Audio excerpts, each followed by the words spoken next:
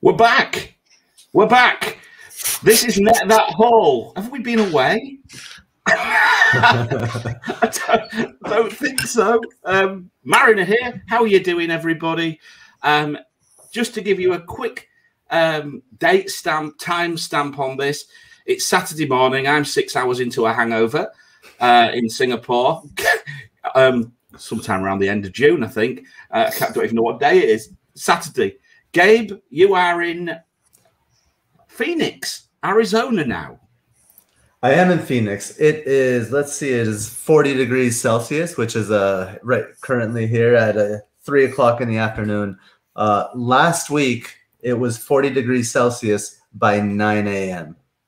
So this week is better. Oh, okay. All right. Well, it seems like the same temperature I was playing golf yesterday. Anyway, Nima, married on Sunday. Yeah, this is like the FPL Stag. Yeah, FPL Stag do, I thought. This is your FPL Stag do. Indeed. I got my Van Gogh glass with the glass straw. Van Gogh? Van Gogh? Yeah, from Van Gogh. Yeah, it is Van Gogh, but he went crazy, didn't he? He's the one who cut off his ear. Well, that's the sort of thing I do in FPL seasons. I know. I thought you guys would relate. That's why I mentioned the cup. This game is like torture. We call it a hobby, but it's just all painful all year long. Van Gogh used to call his painting a hobby, and then he cut his ear off. Yeah. I feel like Hibbo as well. You're with us, buddy. Starters, we mean to go on, and of course we've got him. So hang on, let's just get this right. Nima, London. Yeah, so I'm in London, so it's about 11 p.m. now. So it's just the beginning of Friday night. We're going to go live with Chris, enjoy the coffee, while the rest of us enjoy some drinks, right? Well, I've got coffee and water, and I'm also trying to keep the cat out of the room, which is basically as usual. It's normal. But I'm always the one who draws the short straw because the world is round. But believe it or not, everybody, it feels very flat sometimes. Yeah, so... And, of course, we have Hibbo, who's in Derry. How are you, mate? I'm good. I'm good. I'm ready to get going for the new season, you know. So exciting times. We didn't have much of a break, really, did we? No. And I wasn't planning on doing any content, and I took one look at the Euros and got into my stats again. I can't help myself. I think you're like an FDR fiend. An FDR fiend. Yes. Yeah. That's what I might put in my YouTube title, FDR fiend. Or in the YouTube, I'm at it already. I'm talking to shit. In the Twitter, yeah, FDR fiend. I like it. Who have we got in anyway? We've got Jamie Baker. Good night. Oh, he's already off to bed. Hello, mate. Raj, how are you doing, man? Bungle the Gooner. He's changed his name this year from just Bungle to Bungle the Gooner. That must be in solidarity. That must be in solidarity to you, Nima. Yeah, but it's because of Saka showing on the international stage on his first chance. Yeah, but you need to show your hair. You need to show your stripe. Yeah, at the beginning I'll do it, but I don't know how many people know.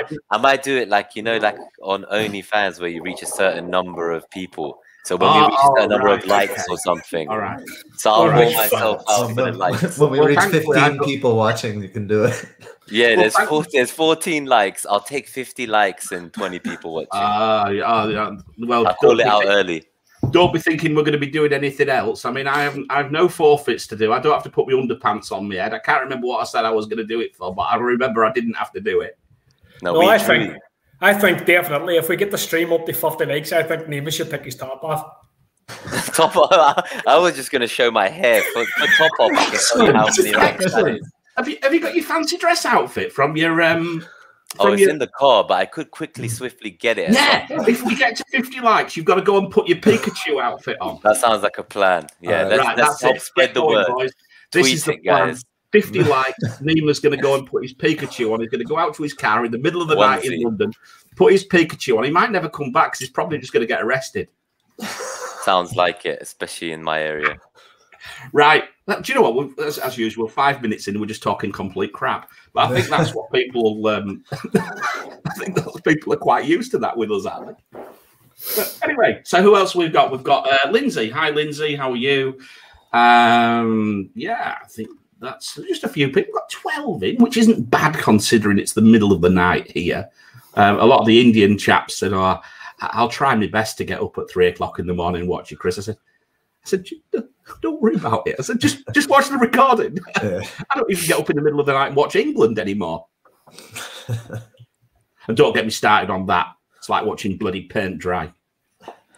Anyway, I know, but you're playing Germany, and I think you have a chance. Yeah. How old are you? 37. Yeah. I love how you had to think about that, Hibbo. I saw you counting. We've spoke about this before. So like, whenever I got over a certain age in life, I like don't know my own age anymore. So like, if anybody says what age are you, I just be like 31, 32, 37, and I find it. Yeah, that's very true. Do you know what? You do go through a stage like that, and I'll tell you what the next trick is. I don't know if anybody can follow me on this one. Get to 40. When you get to 40, start counting backwards and see how long it is before someone tells you you're a lying git. You're no longer 36, you're actually 44. I think I got to 46. I was still telling people I was 34 before someone said, "You're not 34, Chris, you're a liar." Got called out. Anyway, right, guys, let's get into this a little bit. I mean, first things first, look at these graphics. We have a graphic designer in our midst. Well, sort of. Well, it's Hibbo. These are quite good, Hibbo. You're going to be responsible for all our thumbnails this year, right? That's basically the plan. So I don't really have any graphic design background, but I've been messing around with graphics in the off season. So I think it looks well. Like it incorporates the doodle images that the FPL doodles did for us, you know. So, and a bit of kind of very bright neon green as well, which I think hopefully it grabs people's attention when they go onto YouTube, you know. So. Yeah, I think that's what most people go for, that neon green, don't they, on YouTube these days? But anyway, so we're not copying anybody, honest. But it's the colours of FPL, right? Green and purple. Yeah. That's what I've realised. Yeah. So there we go. So we've got we've got Hibbo doing this sort of stuff now, and of course, as we've already done a bit of an introduction into about us a little bit about where we sit, but just to say we are truly global, right, lads? I'm English. I sit in Singapore. Gabe hails from Venezuela and lives in America. Nima hails from Iran and lives in the UK, England, shall we say? Indeed, yeah, England. I know for now, but I don't think for them next Tuesday. By Tuesday, it'll be back to the. By Tuesday, it'll change back again. That's why I have my Arsenal. If you even look at my graphic on the FPL Doodles artwork, I have the Arsenal shirt on. So I'm here for the two things: transfer trends and Arsenal. That's the only two things I can be honest about. Otherwise, I'm competing with everyone. And Hibbo's in Ireland. So there we go. But hails from Ireland, lives in Ireland, and is a Celtic fan. And is a Celtic fan, yes. For my sons. So anyway, what we're going to do tonight, whatever it is, wherever you're listening, we're going to literally talk a little bit about ourselves. You've already got a bit of that. We're going to look at our histories on FPL, the type of player we are. You can probably feel free to comment as much as you want in the comments. Guys, if you see some golden nugget in the comment, just fire straight in, because I really want this to be interactive. You know, when we start talking about last season, tell us what was good, what was bad. You know, we've all got our pantomime villains. I've got Gareth Bale in his golf club somewhere and Rob Holding, among other players who we know may come up in chats.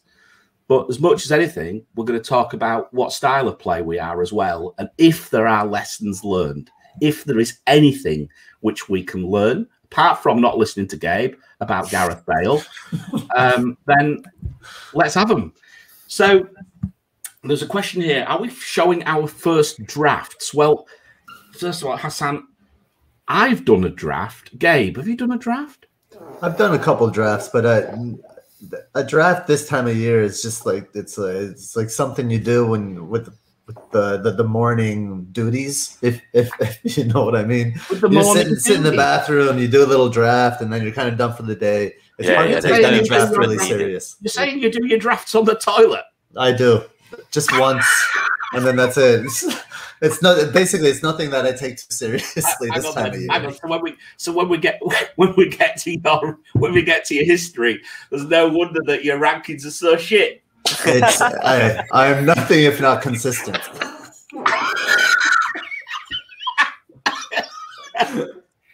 I'm quite regular, you might say. I actually haven't done it. I haven't done a draft. Like, I went in and I auto-selected a team, so I don't really know if you boys are under this, but like, I'm under kind of trying to get like a low team ID. Yeah, you know, it's a funny it's a funny stupid thing in the FPL world where it's like, oh, I want to get the lowest ID possible, so I auto-selected a team. I submitted it, and see, since then I haven't looked at my team yet. You know, so where I stand with making a draft is at the minute, I don't think there's any point in me making a draft because there's too long until the season starts. It's too long. There's so much that can happen, but it's 49 days. Just the Euros have to finish first, let alone transfers. There's been really no transfer activity. Yeah, none until the Euros finishes, but they want to start early. Although Sancho looks as if he's going to get done. Yeah, it looks. Grealish looks as if he's going to get done. There's a lot of noise about Grealish, so. Yeah, I mean, it's going to change a lot, isn't it? I mean, look, I've got a draft, and it took me. I posted on Twitter that it took me 2 minutes. We're going to come on to the game in general later on about probably some of the. I think we can call criticism, lads. Actually. About some of the pricing and this, that, and the others, but we'll save that for later on. Hibbo's going to get oiled, and then we're going to let the attack dog loose. I'm basically Yarmolenko, right? So like, if Guinness see this, like, just come in and sponsor me. Just come and sponsor me. Let's not Cristiano Ronaldo and his Coca-Cola. Did you see the Yarmolenko video? He was saying, just everybody sponsor me. It was so funny. Oh dear, and yeah, so we've got some drafts, but I might put my draft up at the end just to show you. I've got it on the. I can put it on the screen if I need to, if you want to see it. So yeah, so we've got a few more people on. We've got Tony on. We've got Grady. Hassan's here, as I said. We've got Salah's not been allowed to go to the Olympics. Tony said, "Yeah, we've heard that. I think." So, but anyway, let's crack on. So we're going to start with Hibbo. For a change, we're going to do it in different order. So what we've got, lads, is we've got a few questions which I'm going to put to you, and then someone's going to have to put them to me if you can remember what they are, because I don't think I'll give you the questions. Yeah, I have those questions. That's cool. Hibbo has them written down. That's in a notebook. So, anyways, here is the legend. Here is the legend that is Hibbo with well, actually, the graphic only shows half a brain. Well, I don't know if that's true, but sometimes. I think it depends how frequently I've been drinking. And the team colours are probably as close to Celtic as you can get, although it doesn't look a bit like Chelsea's. One of Chelsea's second kits at some stage. See, right, as far as team kits go in FPL, I'm a complete nerd. Like, see, whenever I go, Gabriel, you don't have a rig. No. Because I went in and I looked at your team and your rig's completely white, and see, to me that's like sacrilege in FPL. You got to make a rig. You have to. Oh, you have to make a rig. So like, my inspiration for the rig is always kind of, well, it's loosely based on the Bumblebee kit, the Celtic. But no, we'll just see at my history there. So what I'm going to say is, if you look at my last 3 seasons, we're going to caveat them. My oldest daughter is 3.5, so that's why my last 3 seasons have been complete and absolute shite. That's boding well for me, then, isn't it? Marner, welcome. Wow, yeah, you know what? The 6 before that are all top 25. We're 15 minutes in, and Hibbo's throwing his daughter under the bus. This is no. Just to protect his rank. I don't even have as good a history as him. It's something I want to touch on, because like, see prior to that, you wouldn't believe the amount of full 90-minute matches I would have watched. Like, I would have watched basically every Premier League match going, and we're maybe going to touch on that down the line where we talk about, say, lessons learned. And for me, that's something I want to get back into a bit more, which is watching as many full games as I possibly can.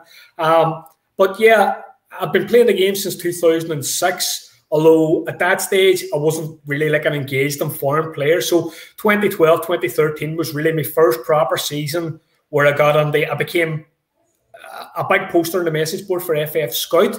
So from there, you can see, well, I had the 16K, I had 5K, 13K, 22. And then my best rank was the 4,443.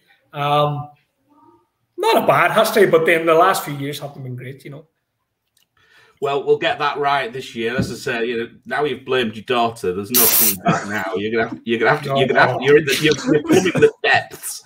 We're plumbing the depths of FPL content here, boys and girls. If I was blaming his daughter for his rank, and it's a pretty good rank the 6 years before. It's an impressive record. It has to be said, though. It's you know, just a quick question here. Can you actually think back? The point that you know, that nosebleed moment when you've been so high in the middle of the season. Do you know your highest intra-season rank? See, that year where I came 4,443, at one point I was top 500.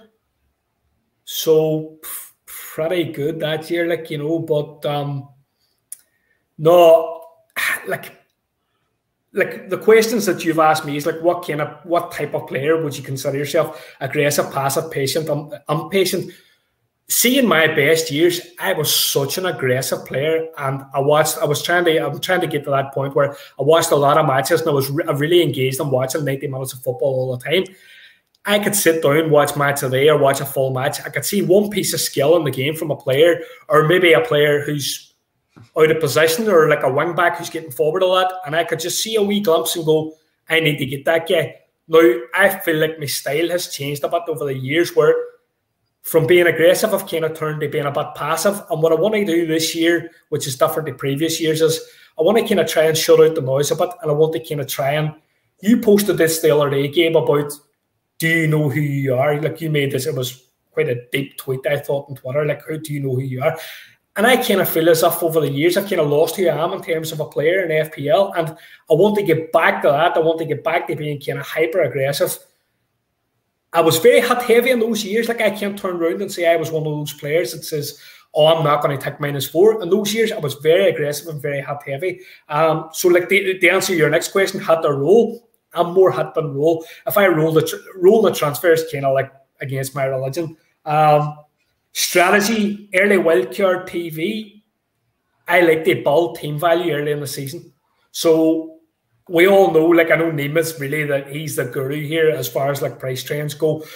But when the season starts, I like to be early in my transfers. I try and get as many of the good players in as possible and get that TV built up early doors.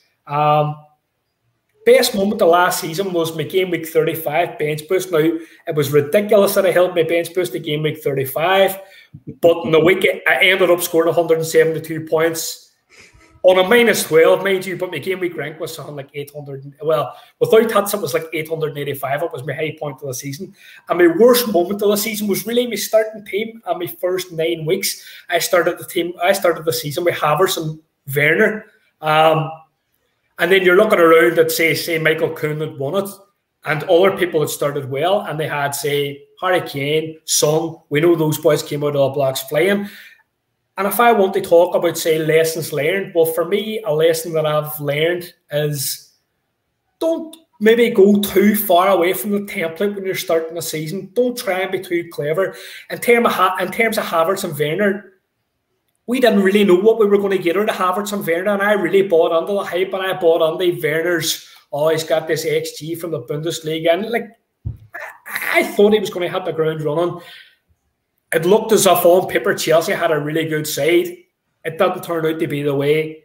They went to Tuchel. Things improved, obviously, since Lampard, you know, but it's a bit of a debate that the boys in Nirvana have been having recently. It was all, once a player reaches a certain level of skill in the game, is there really any more that you have to learn? And it was touched on the week on Twitter. I'm not going to name who posted it on Twitter during the week, but people, I think, are kind of in this mindset that once you become, say, a player that of a certain level of skill and you've been playing for so many years that you don't really have anything to learn. I came 175k last year. If I turned around since I didn't have anything to learn from last season, A, I wouldn't be being true to myself. you know, I think you have to be self-analytical and turn around. And for me, I messed up my wildcards. My starting team wasn't great. At different points in the season, I played all right. But if I took another lesson out of it, it would be that don't kind of play your wildcard thinking about, oh, these players are going to get away from me and transfer value, and I'm going to get priced out of certain moves. My team wasn't bad. If I had maybe took a couple of hits, I probably could have preserved my early wildcard. So that's a lesson for me, but I think it's a bit of advice for people out there. It's as well with my second wildcard that I played in game week 26. I maybe could have took a -12 in that week and preserved my wildcard to game week 31, which would have been a better time to play it. So look, he's no me. I like to talk, but I'll let one of you talk now. Well, we're still going to stay with you, actually, but there's a great question that's coming, but I think we'll save that for the end, guys. So just keep that one for the end. There's a fantastic question coming from Prasun, so we'll come back to that. But Hibbo, obviously, just to let people know, obviously part of what we're talking about today is about the content and what we're doing. We've already mentioned the fact that we're global, and to let people know, we have now agreed that the Tuesday Compass show, which we called it last year, is actually going to be done in the UK time zone. And that's going to be done with Hibbo and with Nima, and possibly Gabe, and occasionally perhaps the poor devil sat in Singapore, but the time zones are going to destroy me if I'm ever on at that time in the morning. But one part of what we're going to do in the Compass show, or the early show of the week, is we're going to talk about breaking the template, Hibbo, and this is your beast, right? This is Hibbo's hammer. So tell us about your content, and obviously you've got tons of experience and also, you know, a real wit, and you know, can I say lovable rogue about you? But I think you can say that. Yeah, a lovable rogue. I think that's the way I describe you. But obviously, this part of that lovable rogue is breaking the template, right? So tell us about this. I wrote an article, or a thread, sorry, which became an article, I suppose, in Fantasy Football Hub early, kind of at the midpoint of last season, about ownership.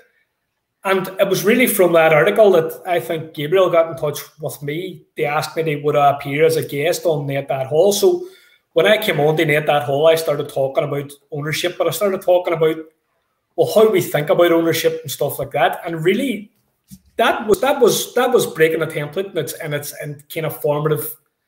That was a conception for it. Like, you know, it was, how can we use ownership to make decisions within the game? So in this slide that you can see on screen at the minute, so this was like a snapshot of, say, double game week 27, where I focused on, say, Gundogan. Now at that stage, Gundogan's form was red hot. We could see he had 91% ownership in the top 10K.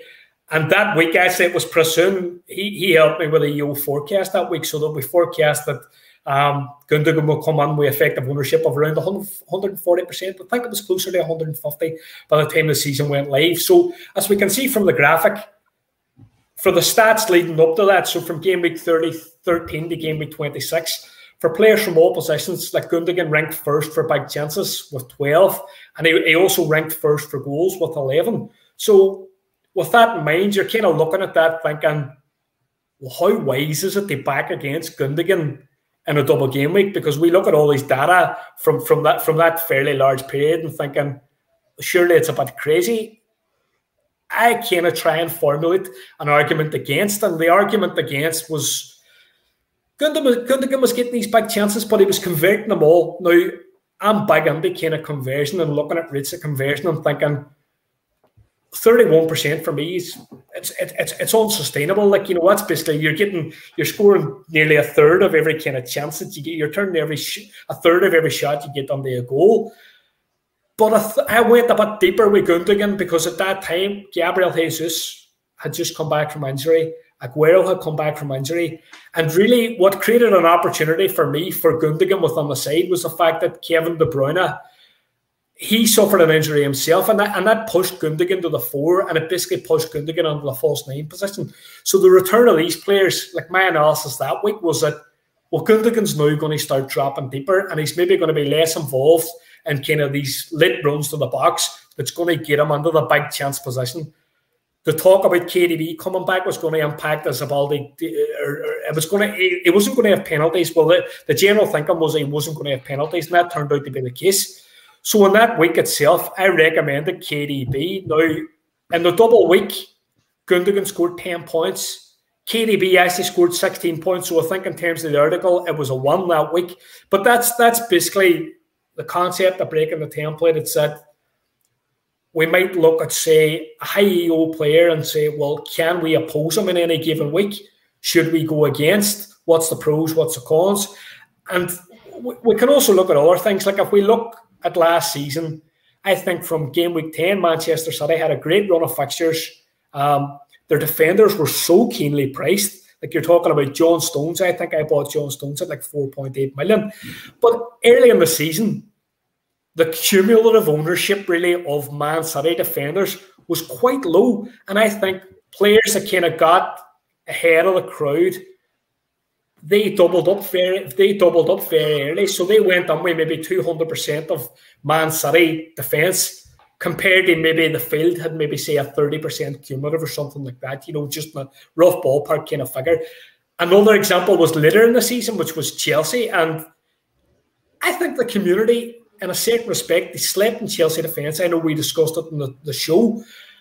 There was reasons for that, and the fact that we had so many blank game weeks and so many double game weeks that everybody was kind of zigzagging from blank to double and blank to double. And at the time, I think Chelsea maybe blanked and stuff like that, and people were kind of going, right, well, I have to focus on these blanks and I have to focus on these doubles first.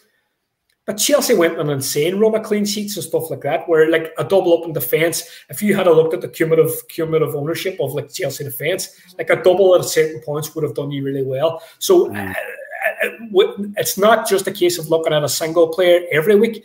Some weeks we'll be looking at defence, or some weeks I'll be looking at defence as well. Cool. Fantastic. I mean, I'm just thinking about Chelsea. I recall looking at the double game week. I think, was it game week 26? I think Chelsea had 2 really tough fixtures on paper. I think, Gabe, did you bring Rudiger in that week? Yeah, I brought Rudiger in slightly before then, I think. And I went in early on the City defenders. I brought Cancelo and Stones in on my wild card in game week 12.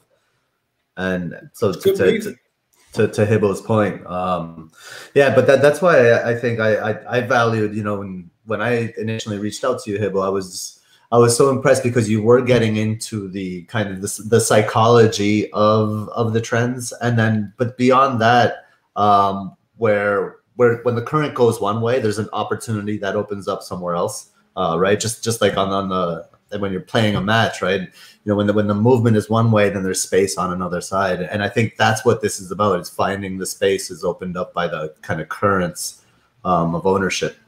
I think they kind of pull back where we're talking about, say, my better seasons and stuff like that. And I had a bit of a mantra in my better seasons.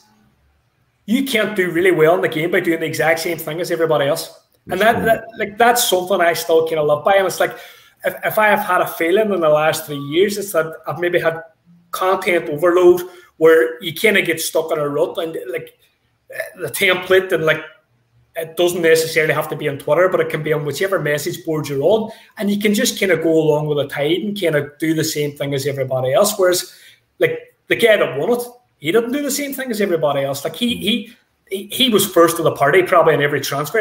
Like I looked at Michael Kuhn's team. He had Bamford in game week 1 when probably not everybody, you know, things like that. And, you know, I read a piece of analysis during the season where they were talking about Michael Kuhn, and like people were saying, oh, he got where he was because he had a really template team. To me, nonsense. He was ahead of the template. Like he was ahead. Like he couldn't get the number 1 by being template. He had to be the template before the template was the template. So, and I think that's something that's a bit misunderstood in terms of the game, where like people will go, oh, but he had a template team. You go, well, Bamford's template now, but Bamford wasn't template in game week 1. You know, so. Cool. Fantastic. Right. God, you talk, don't you?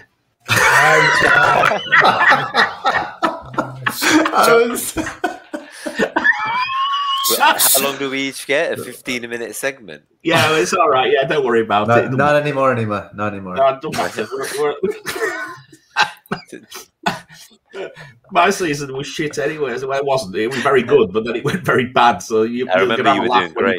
You're gonna have a laugh when you come round to me anyway. I'm gonna have a glass of. I'm gonna have a sip of water. We're gonna have a 20-second break, and I'm just gonna tell you about our strategic partnership with allaboutfpl.com.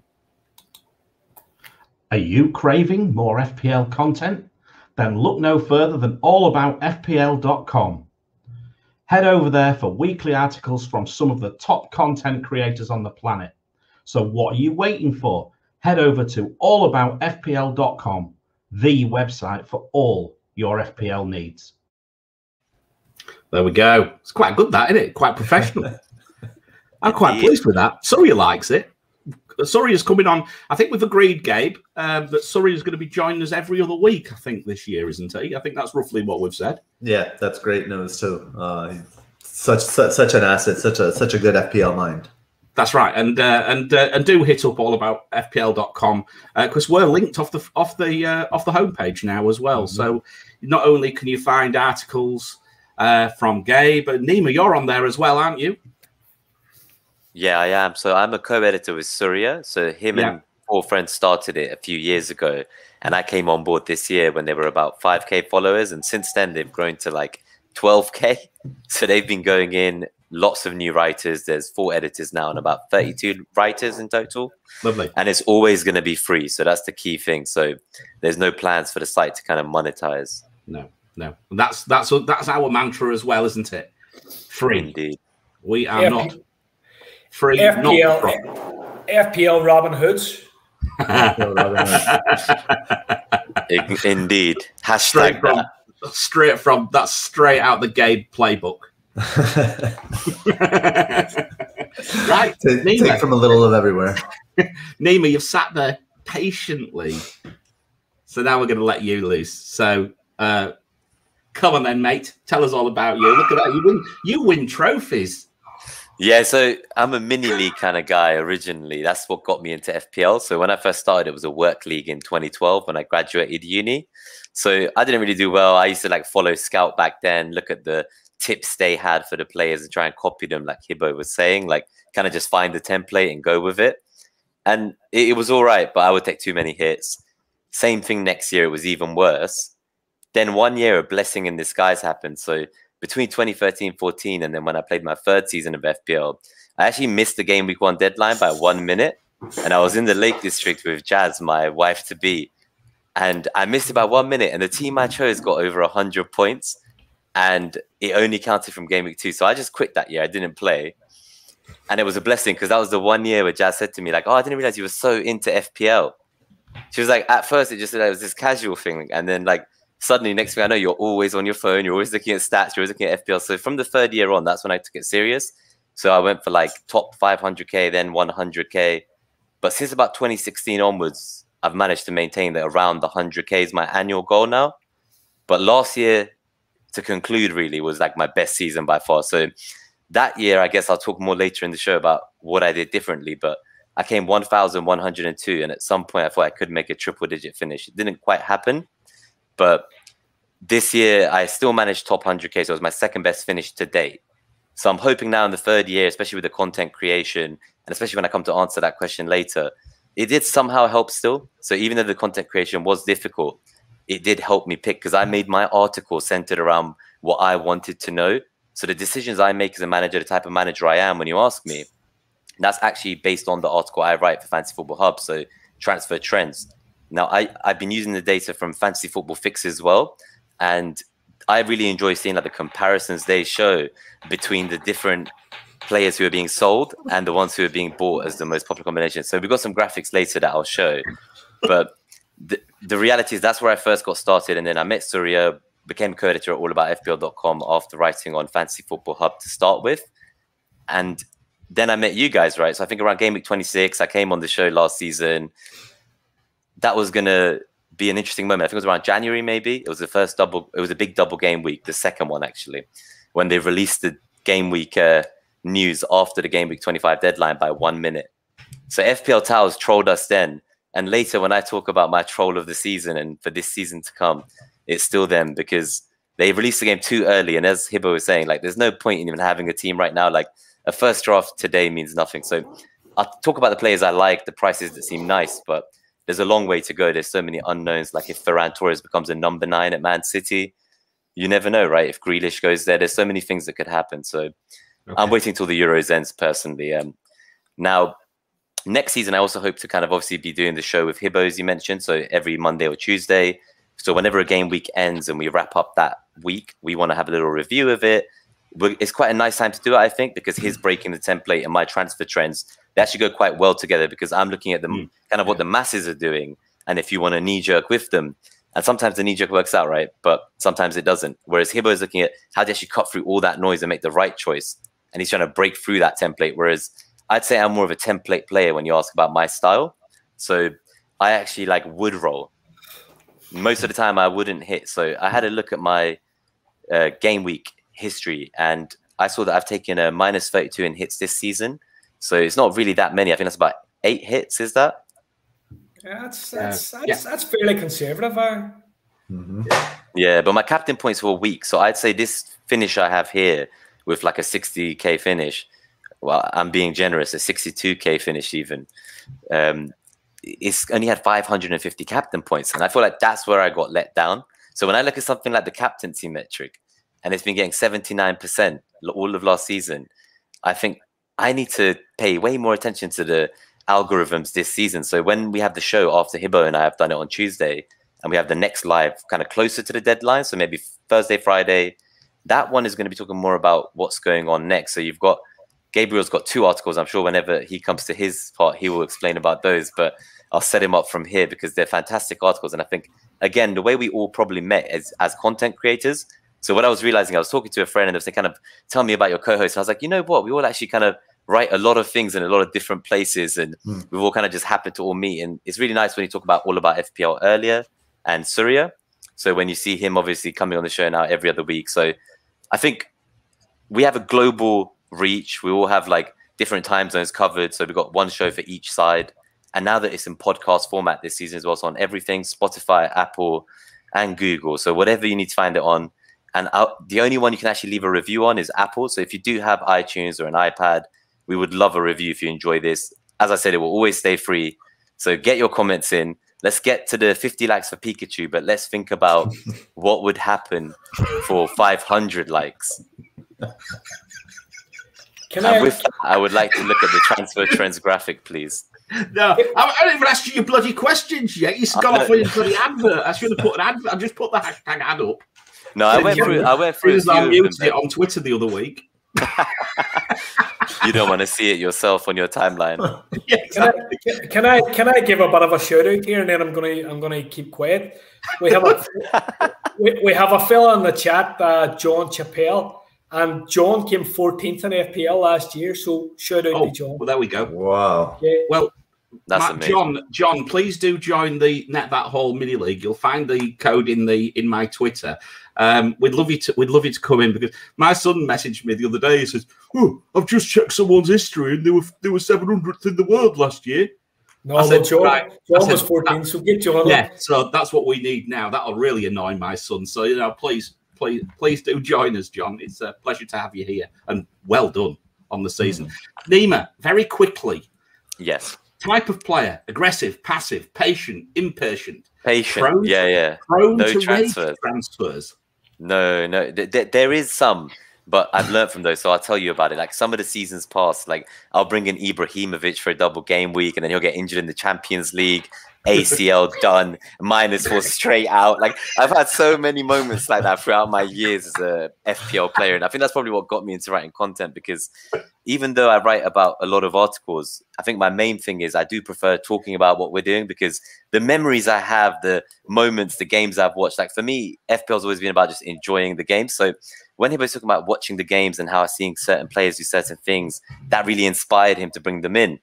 That's why I kind of like Gabriel's articles as well, because there's a lot of like video stills and it's a lot of analysis. So I showed like my non-FPL friends, and they were like, wow, like this is really high level stuff, and it's beyond FPL. So it's really good journalism, sports journalism, I would say. So if you're looking at the Bleacher Report, their style book, like he's got that down to a T. He's a fantastic writer, and I'm sure one day someone at The Athletic will be lucky to have him. God, can you still go blab blab? Like are you on a retainer or something?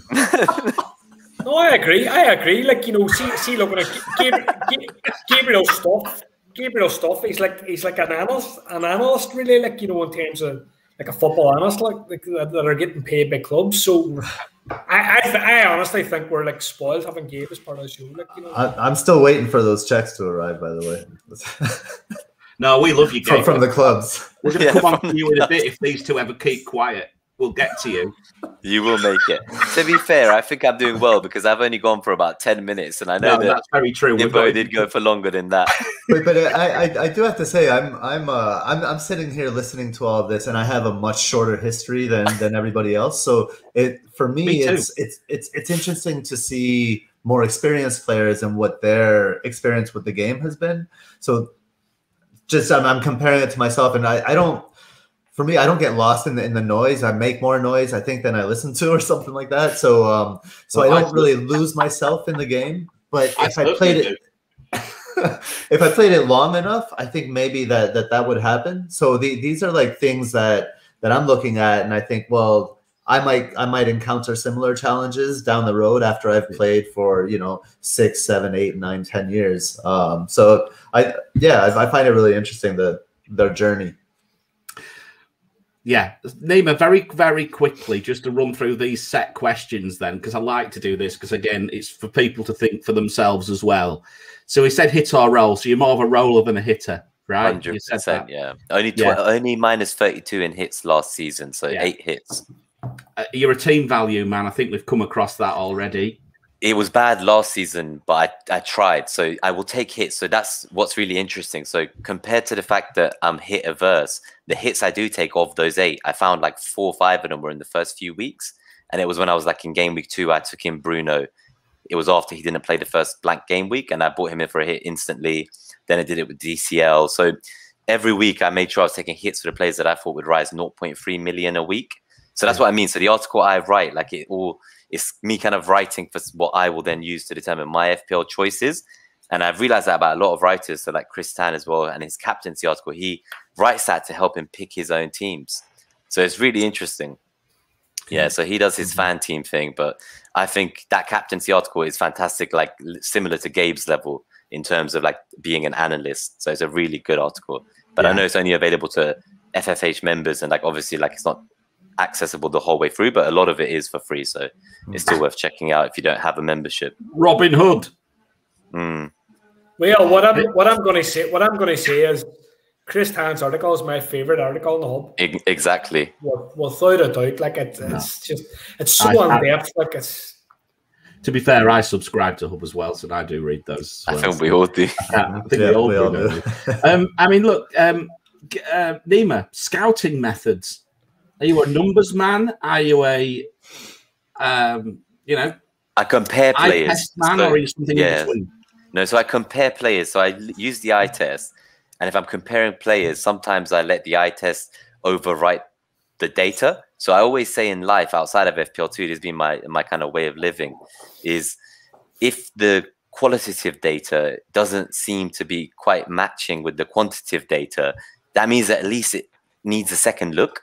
So you need to go and rewatch the replay, see what the player does, see how confident they look. So like a prime example right now is in the Euros, seeing France, like they look kind of flat, but the one player that looks like he's really informed is Benzema, and he's just like there and he's scoring, and you think he's on a hot streak. So like for me, if we're talking about like Euros fantasy, like I thought I had Mbappe in all my first drafts for tomorrow, but then I changed it to Benzema because I was like, it's a few million cheaper. I can strengthen the rest of the team. He's got penalties as well, so why not? And that's what I mean, a player in form. So I look for that. And the problem is last year I said Gundogan. I was talking about it from like game week 11 or 12. So many people debated against me. I gave them reasons why he was great. And I never brought him in for a while myself. So although I had him more when he was about 140% EO, like Hibbo was talking about in his breaking the template. So I never got to ride the highs of him. But some of my best memories of last season still is when you write the article and you nail the picks. Yeah. So even if you don't bring them into your own team, I'm just glad to be able to help the listeners, the readers, the audience. I'll write the articles, and sometimes I can't prioritize that transfer in my own team because it's more broken, right? There's so many fires to put out, and so they get to reap the benefits, and I get the expensive player that always fails. So my worst moments last season were I brought in people like me instead of Loughton.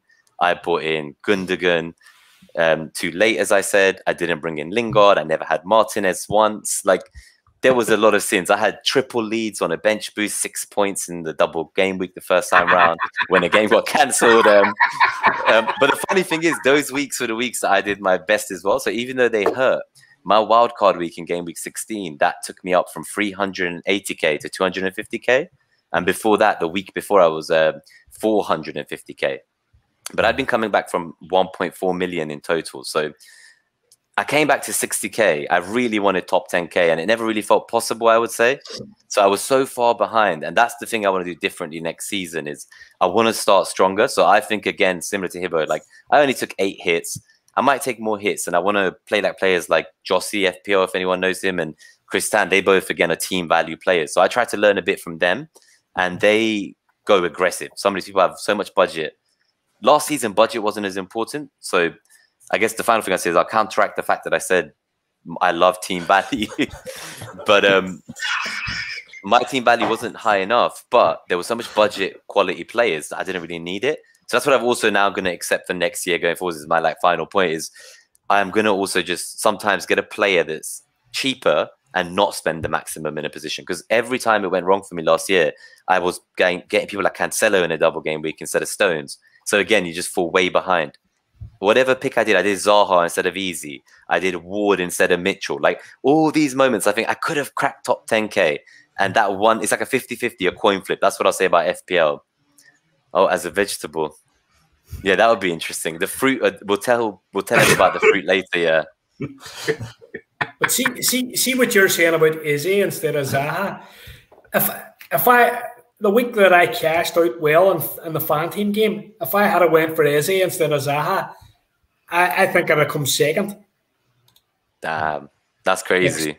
I had like 81.5 points in the fan team game. I know it's different to FPL, but I was like 9 points off top slot, and like Izzy like scored so much more than Zaha, and I was like, oh Christ, killed myself here.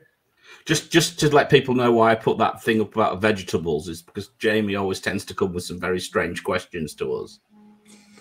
So he's a good guy, Jamie, isn't he? Like, yeah. He tends to come with some very strange questions which we have to answer on air. With no thought at all. Nima, we've put the graphic up for Fantasy Football Fix and the transfer trends. So, mate, he's described you as a cucumber. It's too long. Yeah, no, I agree with that. I can accept that. That's a good compliment as well at the same time. No, look, I'm just being. I think I'm still drunk. I don't think I've got a hangover. Actually, I think I'm actually still carrying on where you left off. So I don't know what game week I pulled the graphic for this, Nima. But tell us about this transfer trends, because I find this, and if I could just say what my perspective is here, this rubber stamps what I'm thinking. In many senses. You know, yeah, for example, it is everything that you need to think about that week.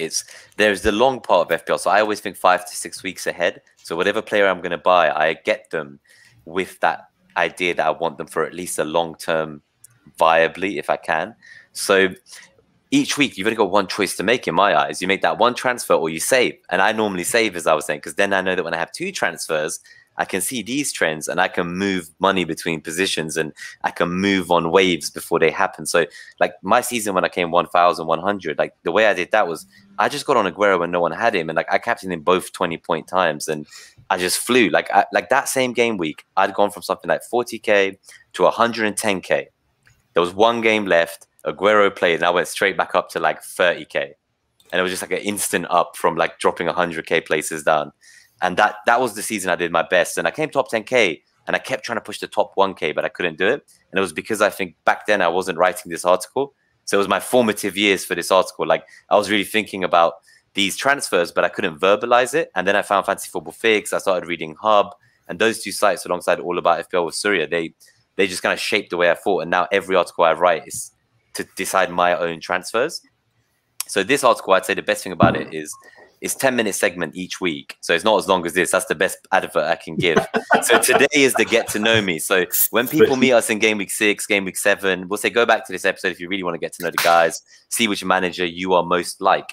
Because then over the year, if you keep watching the show, you'll be able to follow the moves of the manager you think you match the most with out of all 4 of us. So I like that. So let's kind of use the transfer trends for 10 minutes a week going forwards next year. And I'll talk about it then. But my favorite thing is seeing these lines. So the thick lines that are kind of the most transfers happening. And these percentages don't really do it justice. There's a lot more, but I only just wanted to show this as a sneak peek. I didn't want to give away any more today, but I think there'll be more to come if you're back on the proper shows. But this is a nice little intro with everyone. And going forwards, I think, guys, just one thing I will say is breaking the template and transfer trends together. I hadn't really thought of it back then. It's going to become quite interesting comparing those two, because we'll be able to see whether what the group are thinking in the masses. So where the millions of transfers are happening that week versus what people who are like in the very small minority already doing this level of research, trying to find a differential to push forward with in the rank. So I've seen people with like 0.4% owned EO players and captain them. And there's just crazy stuff you see. If that player gets like a double-digit haul, you're laughing. Like that's that. You just need one of those moments like I had with Aguero in any season, and you can get to like top 10K. So for me, that's the plan. But what I will say is 100K is very good. And actually, unlike, say, 10 years ago or more, back then there may have been 1 million players. So 100K was like the top 1%. Now there's like 8 million players. There could be 10 million this year. So top 10K is great, but it's a lot harder now, I'd say. And there's a lot more luck involved. So there's way more information for everyone. We're obviously here telling everyone here what we know for free. There's so many enthusiasts. It's like a great community, I would say. So that's my final parting gift is I hope to see many of the people here at the kind of the live events in London on the 24th of July and August 13th, either one. There's a free one and a paid one. I hope to see as many of you there as possible. You need to be there in your Lincoln greens with your little Robin Hood hat on. Make sure they know it's always free. You've got to go. This is it. Have we got these 50 likes yet? No, but the 100's We're up to 30. Pikachu.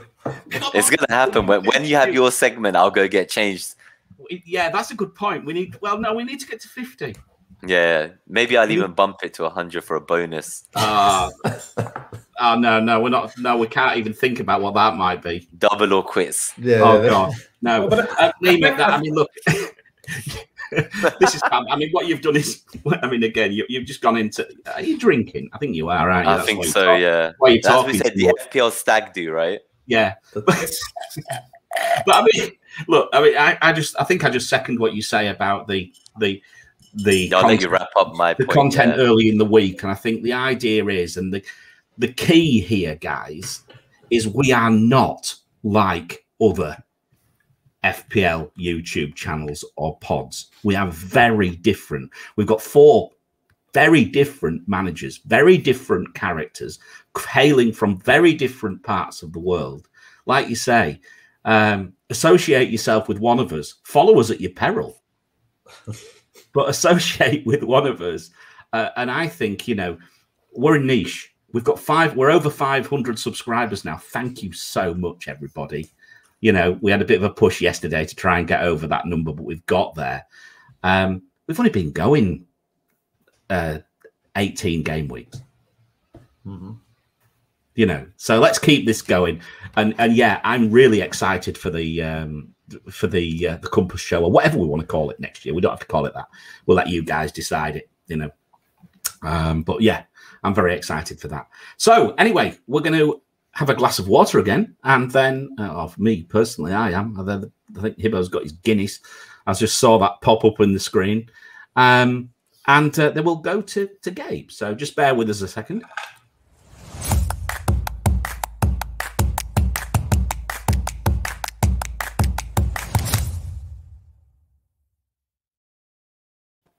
Gabe, over to you.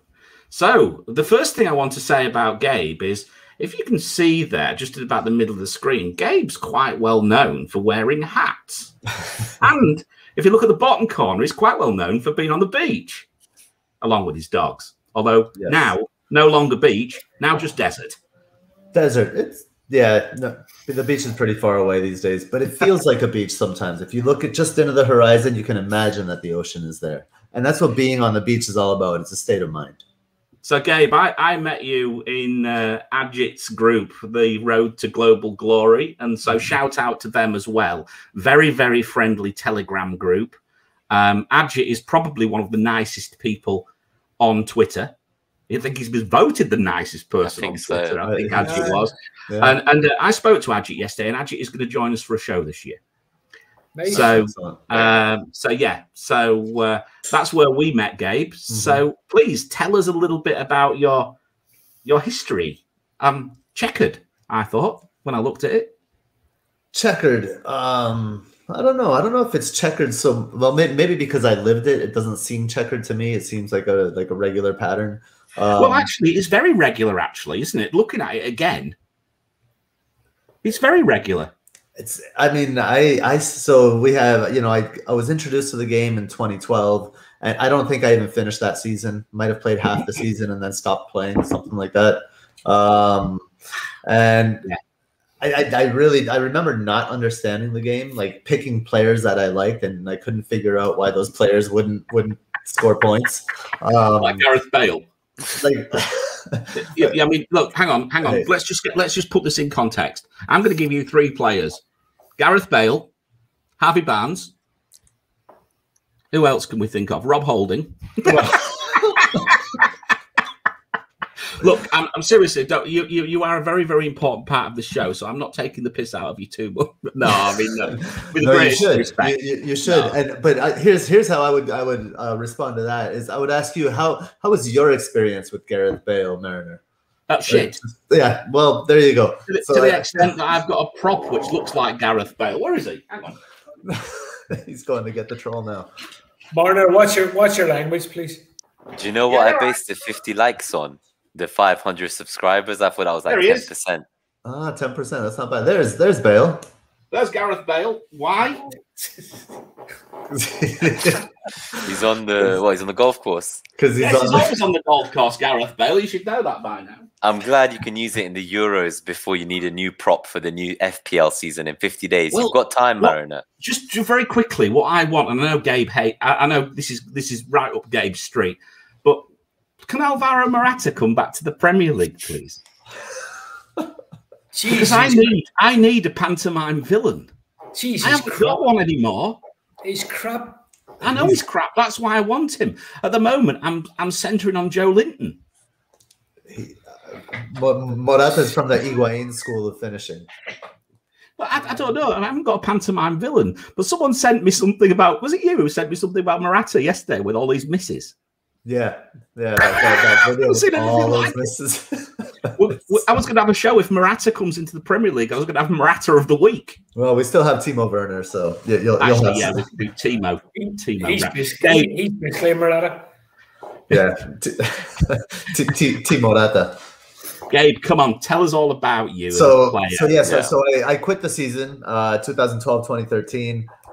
Then I played the next few seasons, but I never really paid attention. This was just picking players that I like. I've always watched games, so you see, ranked in the 100K, 200K, 200K, and then the season 2017-2018. It was like halfway through the season. I was ranked, I don't know, like 2 or 3 million. And then I realized that there was an overall ranking. That's the season that I realized that this existed. I had no idea. No clue. Probably must be what I thought. and I went from like this was like game week, I don't know, like 28 or 29, like 2+ million. And I went up to 219K by the end of the season. And then I was like, oh, wow, so there are things that I can, study and look at, and there's actually a ranking. And then that's when I got my best ranking overall, the 14K there in 2018, 2019. However, I don't really consider that a success. Well, I consider it a successful season, obviously, in overall rank. But game week 1, I was at 9,000, under 10K, like 9,800. So the net was a negative. It was a negative net. And then I think the COVID season, I don't know, I struggled with I don't even remember, to be honest, by that time 174K. I think I struggled with like rotation and games being canceled and stuff like that. And then this past season, I got 190K. I mean, for me, I think my biggest problem was the captaincy. And that's something that I guess I don't have a good handle on. So I will rely on your metric much more this year. Is a big lesson there, man. It's under pressure. This metric's under pressure this year. It's going to have to deliver, isn't it? There's a lot of people's eyes on it. A lot of people's eyes on it. I've not changed anything. I've not changed anything. So hopefully it'll carry on doing its same thing. Well, from where I'm coming from, it's not under much pressure because I only got like 560 captaincy points or 529 you're like me then. Captaincy points. So as long as it beats that's not much pressure at all because that's so poor. But I look at my seasons, last season and the one before, right after the 14K, and both seasons were characterized by poor captaincies, and so what that tells me is my process is good. My process can work, but I need help with captaincy, or I need to find a different way, explore a different lens with that. So that's what I'm going to do this year, I think. But yeah. So I think you can't look at, or I don't look at my own rank and think good or bad or successful or not successful. I don't think of it in those binary terms. And honestly, when you get rid of the binary of the good and bad, then that's kind of like how I've adopted that is the FPL beach. Well, if it's not either or, then it could be kind of anything else. So I mean, why fucking bother with it? Just and enjoy the process. I mean, as a player, Gabe, I mean, I've just got, as I say, I've got the which fits you best: aggressive, passive, patient, impatient, or prone to rage transfers. I would say I'm aggressive and impatient. I think I'm aggressive because I watch the games, and like I may not get the player right away, right after I see a game or anything like that. I will think about it, but I will if I'll watch the game and then I'll go to my articles and I'll talk about the articles in just a second. And in that'll be like kind of the genesis of my writing, players that stand out in watching the game. But if I like what I see and then it kind of like gets filled after all the lens, it's still there after the filtering, then I'm just right in on the player. The thing I hate the most, like when I suffer in FPL, when I'm truly not happy, is when I go with a player that I dislike, like Bale, and that player blanks. So I would much rather the experience of I get the player that I like and the player blanks and the player I don't like hauls. I don't mind that so much. But when I get a player I don't want to get and that player blanks, I feel terrible about myself. Why do you buy them if you don't like them? It's a good question. It's a serious question. Because everybody does it, right? Everybody, sometimes you'll have a player you don't really like. Protect yourself, So why do we do that? It is to protect ourselves.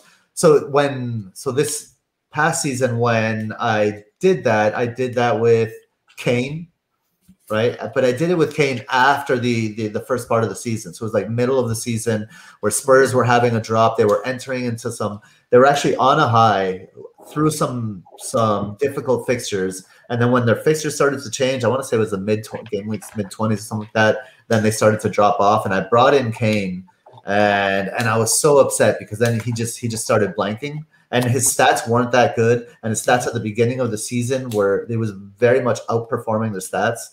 So that was the bad. But at the beginning of the season, the reason I bought him then was because at the beginning of the season, I went without Kane and Son for the first like 10 game weeks. And that destroyed me.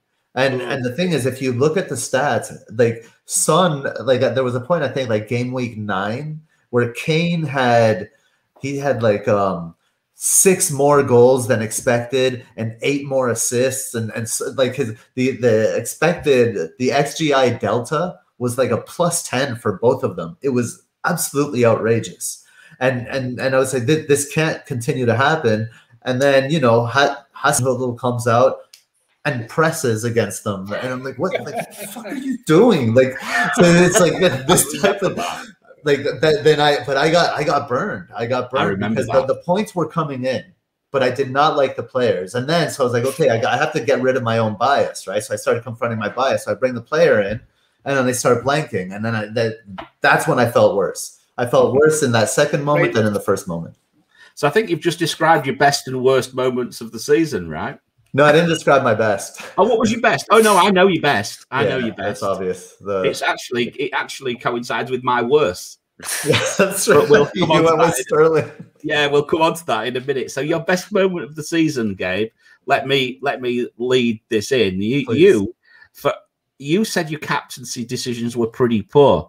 You got 550 points captaincy. Something like that. I think it might have been 529 in the right. You got 57 of them in 1 week. Exactly, 10%.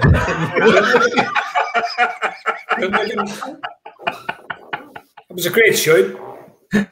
Gundogan, yeah. Well, that was a great shoot, and you deserve credit for your good decisions when you make them. I agree.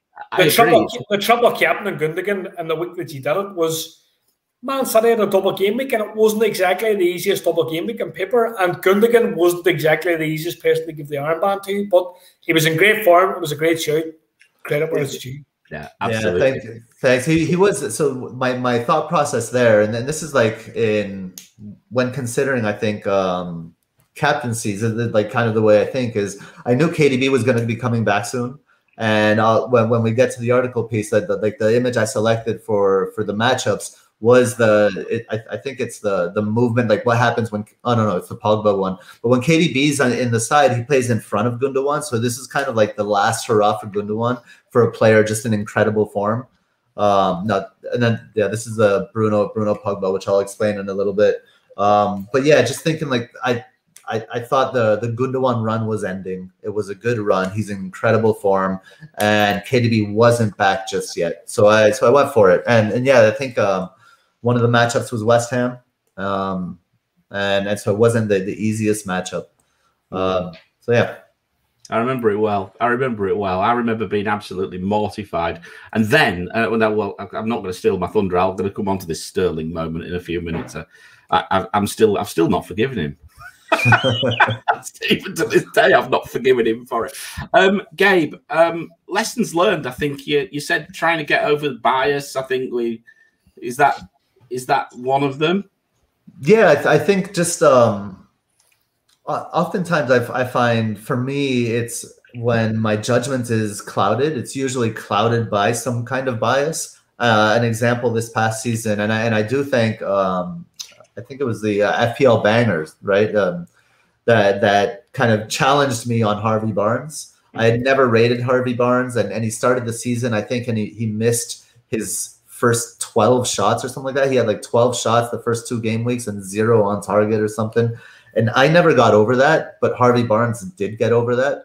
And I think that was like that was a game week where I wrote 2 matchups articles just because I thought it was so important to confront that bias. And honestly, it was like that was around the time when my season started to change and I started to improve, because I was ranked at 2.2 million in game week 12 or something like that when I hit my first wild card. So yes, confronting bias on a weekly basis I think is important. Yeah. That's an interesting perspective. And again, it's like for me, I don't really have any inherent biases in. Like, for example, someone mentioned in the chat why don't necessarily like Gareth Bale, but it's the Real Madrid side of things, is it? It's that, and I don't. So here's the real reason I shy away from Gareth Bale. I don't see him as a system player. I think he's an incredibly talented footballer that. But when he's playing, he plays his own game, and when that works out, it works out because of a moment of brilliance or a well taken, kind of a little bit random opportunity, a ball that, say, Son is sending to Kane and then it bounces to Bale or something like that. He doesn't create anything within the system of a team, in my experience. since he left Spurs to Real Madrid. So that's not something, as far as like a player goes, you can't really count on that. Real Madrid. Vamos. Vamos. So that's why I don't like Bale. I feel like Bale is not a player you can trust. He's just not a player you can trust. And I think that proved to be true if you held him, like Hibbo was saying, that there was a way to succeed with Bale, but that way is fraught with variance, and I don't think it makes for me for a good FPL experience. Well, I think like if you're talking about like trying to like the formative point of creating your side for game week 1, and like you're seeing a lot of advice on Twitter at the minute, and I think a key point is picking players that are basically more or less 90-minute nailed, and guys like Bale aren't really going to figure in that, like, you know, so you're going to have enough issues that are going to crop up in game week 2 and game week 3 that you don't really need to be buying Andy boys that are maybe going to miss out in game week 2, like, you know. So. Yeah. Super. Right, Gabe, very quickly on so describe this. This is your bag, right? So you'll be joining me on Thursday nights probably Thursday, or probably, I would say, what, 36 to 48 hours before deadline we normally go. Yeah. We normally go out with this. Obviously, I'll come on to what I do in a bit. But you're very much associated with, you're the matchup king, right? You are the lens. You put your lens on players, on matchups, you know, attack against defense, perhaps quite often. You know, who's somebody going to play against? Who's somebody going to come up against? Yeah, yeah, exactly. Individual matchups, moments, perhaps. Right, unbelievable. So individual matchups on the field, and also matchups from a more systemic, tactical point of view as well. But just to mention, so this upcoming season, there is a little bit of a change in my content that I want to make everyone aware of, because it can get a little bit complicated. So the FPL matchups, which Surya posts on allaboutfpl.com, they will continue to be on allaboutfpl.com, with the exception of my preseason matchups, which those will be on Fantasy Football Hub. The reason for that is I'm putting those on Fantasy Football Hub is because they've given me a link, and if you guys register using that link, I might make a little bit of money, and that's really it. #ad. So that's what, and the reason it's specifically on Hub is because, I mean, I've been introduced to kind of like the people, just the creators on Hub, the content creators, the people that run Hub, and I have to say, I just they're just such a wealth of knowledge, and they're so professional that they really are a pleasure to work with. So I'm happy to put that preseason article on Hub and direct people to a tool that I use quite a lot.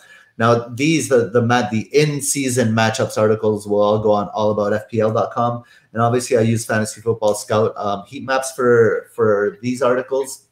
And that will continue to happen.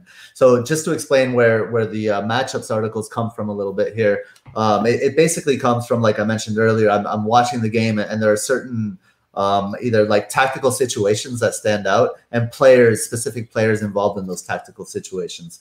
This is one I did when everybody was wondering why Bruno, or was questioning whether Bruno Fernandes was equally effective with Pogba on the field. And I went into what happens to Bruno's positioning. So on the left, it's the game weeks without Pogba, and you see how Bruno kind of he moves all across the field, like from at the top of the box there. And if you look at it, I have some other more detailed slides, but what happens is, from the right side of the field, or the left side, as we're looking at it, they're attacking down, right? So from Bruno's right side, he tends to create more from that side because he's right-footed. So he tends to cross the ball into the box more. And then you see the orange on the left side of Bruno's attack. From there, he likes to cut inside and he shoots more. So from there, he'll have higher XG, and from the other side, he'll have a higher XA. So this is when eye test translates to heat map, which translates to stats. And that's where you'll see the XA from the right side of the field and the XG from the left side of the field. Someday, hopefully, we'll get a sponsorship that gives us XG and XA from specific areas of the field. Then you'll really see matchups take off, I think. And then in the heat map on the right, we see what Paul Pogba does when he gets in the field. And most of his heat map is on the right-hand side, a little bit deeper than Bruno. But Bruno can't venture into that side that he creates from where there's high XA, with the purple square there, because that blocks Paul Pogba's passing lanes. So now this is where like the eye test goes to heat map, which goes to stats, and then it goes back to the tactics of the coach, of the manager. So if Bruno moves into that area where he creates, then he's blocking Pogba's passing lanes. We've seen in the Euro how good Pogba is when there's space in front of him where he can make passes from deep lying positions. And I think that's what Solskjaer wants to have from Pogba when he's in there. So since Bruno can't move to that side where he creates, his XA diminishes, and he's less of a creative threat on the field when Pogba plays. That's matchups in a nutshell. Lovely. I love it. I absolutely love this. This is right up my street, although completely opposite to this is the last thing I look at, actually. And this is where it's so interesting, because you'll come to me in a second. If people don't know me, I am completely different to Gabe when we're picking teams and things like this, which is very interesting. So, Gabe, here's a nice little graphic which I put together for you. Nice. Hibbo, did you have a question or? No, I was basically going to say, like, we're diverse, and it's, like, you're different to Mariner, and I bring something different to the table, and so does Needman. I think that's what's great about the show, really, when we get going. We look at different things, and I think that kind of differentiates us a bit from different pods and different VOD shows on YouTube. Yeah, and you were talking earlier about the tweet that I posted. I think it was yesterday or something like that. That everyone saw my history, and I'm not this elite manager. And so the thing I tweeted though is like to play FPL, just know thyself, right? And I feel like on our show here, the four of us each have very different identities, and we each have a very solid grasp of what those identities are, and it's reflected in our work, which I really appreciate, because I guess it's all part of the puzzle. The reason I selected this graph here is because holding is there. See that? See, there's holdings in the picture here. So yeah, I see it. Yeah, so that's why this had to make it in there. Now these articles I will be doing for Hub, not on a weekly basis. I'm not sure what the regularity of the articles will be, but these will be the FPL scouting reports. So if you search hashtag FPL scouting reports, it will be screen grabs from specific games, and I'll be scouting players. And I get into the tactics and shape and stuff as well. But this is really, there's a lot of like technical scouting here, and the way players are opening up, or the way they take a shot. And this is when Jota first kind of started being a factor here for Liverpool. And I wrote here, a player in Jota's form attracts attention. That opens the field for Firmino. So if in the image here, we see the shape of the front line, of Liverpool's front line, and it's nice that they're all staggered. You see Firmino is actually the one checking for the ball. He comes in deep, and that by Firmino coming in deep, they don't have to pay attention to him anymore. So both central midfielders, both defensive midfielders, Xhaka and who is that? Elneny, I believe. Maybe not. They both step to Jota. Then that opens up the space inside, the kind of behind the lines, and Firmino's in a ton of space there. The other thing that I like here in this clip is how Salah is pinched inside. Too many times this season, and it was one of the problems with Liverpool, in my opinion, is Salah was staying wide of that D, and when he stays wide of that D, Trent Alexander-Arnold has no room to run into there. So what was happening is when Trent Alexander-Arnold would move forward, he and Salah would come quite close together, and that would make it very easy for the opposing defenders to defend, because they could stay compact and cover and mark both men. So this is one of the examples where it worked out. So you can find these scouting reports on the fantasy football hub. And they, of course, will always be free. There's no paywall for them or anything. And then you can find the FPL matchups, which will be on a weekly, most of the time, basis on allaboutfpl.com. And I will still write the threads because I enjoy the GIFs. I mean, look, I genuinely think, Gabe, you are probably one of the hardest working people in FPL. The amount of research that you do, you know, guys, if you retweet the hell out of this, Gabe needs to win an award for the most innovative content creator. For me, I don't know what we'd do with. I don't want to blow smoke out your ass here, but I don't know what we'd do without you.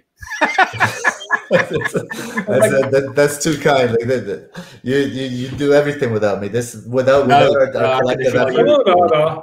What I would say about Liverpool this year, and I think it's kind of a discussion that we're maybe going to have in coming weeks, is that I think Liverpool are going to be a different beast when they have Virgil van Dijk back, because like we look at Liverpool in the season going by, and they were like dropping Fabinho on the centre half and like Henderson even at times on the centre half. They were missing Henderson in midfield, and I think so much of what was disjointed about Liverpool's attack came from their base. I don't know if you'll agree in terms of your analysis, but like I always kind of believe, like whenever I look at football, like and a team having a strong spine, and like Liverpool kind of lost their way with that when they lost Van Dijk, and I think when they get him back, I know they're talking about Kanate coming in from see the Bundesliga. Yeah. I think you're maybe going to see something different with Liverpool, where you're maybe not going to see these problems where like Salah's going to be wide. I think you're going to see maybe the Liverpool of the previous season. I agree, and I expect one of the first matchups articles or matchups or scouting reports to be on Liverpool. So Van Dijk, if you and I've written about Van Dijk in the past. Van Dijk will, and one of the reasons the wing backs weren't getting the ball high, wide, and in space is because Van Dijk is usually the one playing them those balls. He steps forward and he serves as the pivot. They brought Thiago Alcantara in, and that's not Thiago Alcantara's game. And the club never instructed him, so there was no player stepping in for Van Dijk to pivot from a deep lying position. So what's happening is that the ball would get stuck in the corners and there'd be no outlet to bring it and wrap it around the other side. So I agree Van Dijk is obviously not going to change the defense, but he will absolutely change Liverpool's attack. And I think, just my personal opinion, I think Konate from RB Leipzig is a better central defender than Upamecano, who went for big money to Bayern. But like we are talking about, say, Van Dijk, like what I would think about Van Dijk is that he's also got a range of passing. I think Van Dijk, where like, see what you're talking about, where he steps on the pivot, he's got a long ball where like it's like, then you get the runners, you know, they try and close the space, but the runners go beyond. The Van Dijk can pick a ball over the top, which is, there's not many centre backs can do it. Like, and I suppose that's why he was kind of Ballon d'Or material. Like, you know, really, like, you know. Yeah. No, I think there's a great call about the Van Dijk coming back. I really do. I think it's an excellent call. Right, just before we move on to me, Gabe, we're at 36 likes. I've managed to tweet out that people need to. We're still on live. We're still live. Asia are just coming. Asia are waking up. The sun's going up. It's daylight in Singapore now. Asia's waking up. They may all have, a lot of them might have hangovers like me, so they might not be awake yet. But they've got to hit that like button because we are very close to getting Nima in his Picachu outfit. Which and before it gets late as well, because it's like nearly 12:24 at night. It's a onesie, right? Yeah, and I'm worried that in London someone's going to murder me for wearing a Pikachu on the street at this time of the night. That's very possible. So if you don't come back, we'll just call the police. If you just put your... Indeed. If you see me murdered on air, please call the ambulance. Yeah, that's absolutely. But I actually thought it was Tinky... What is it? I thought it was Tinky Winky. No, it's not Tinky Winky. You did. You thought it was a Teletubby. It's Lala off the I couldn't believe it. It's the yellow one, yeah. You might get murdered for a Teletubby. I don't know about. Well, I think it's definitely chance. Yeah, definite chance. Right. Look, Jalene's just shouted "La La" out in the background. She's watching. Have you hit like yet? Yeah. Good. Right. I noticed that nobody commented that I went too long. Thankfully. No, we love hearing from you, right? You know? Exactly. We've already Whereas the rest of us, we're a liability. Tom mentioned what's the story about Rob Holding. And I think I'm just going to say this. Stop ball watching!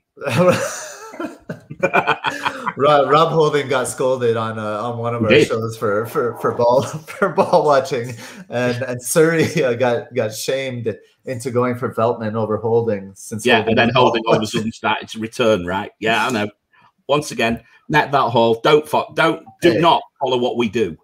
The 2 weeks, the 2 weeks following those comments, they actually scored the same. So, right, it's over to me. So how do you? I've managed to get a coffee sneaked in around the side. Just who's going to ask your questions? You can ask him, Hibbo. Come on. Yeah, guys. I will use this opportunity to get the outfit from the car, and if somehow we're on 50 likes by the time I get back, I will commit to the original. We're on 41 right now, so you're a star. Get ready. Right, I'm going to play this. I'm going to play this thing, and then Hibbo, you're loose on me.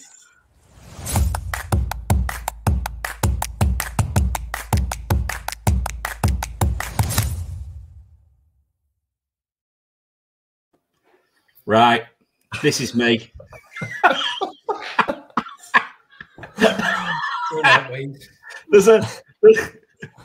What about me? Let me tell you about me. I'm from the north of England. I've lived out the UK now for about 7 years, something like that.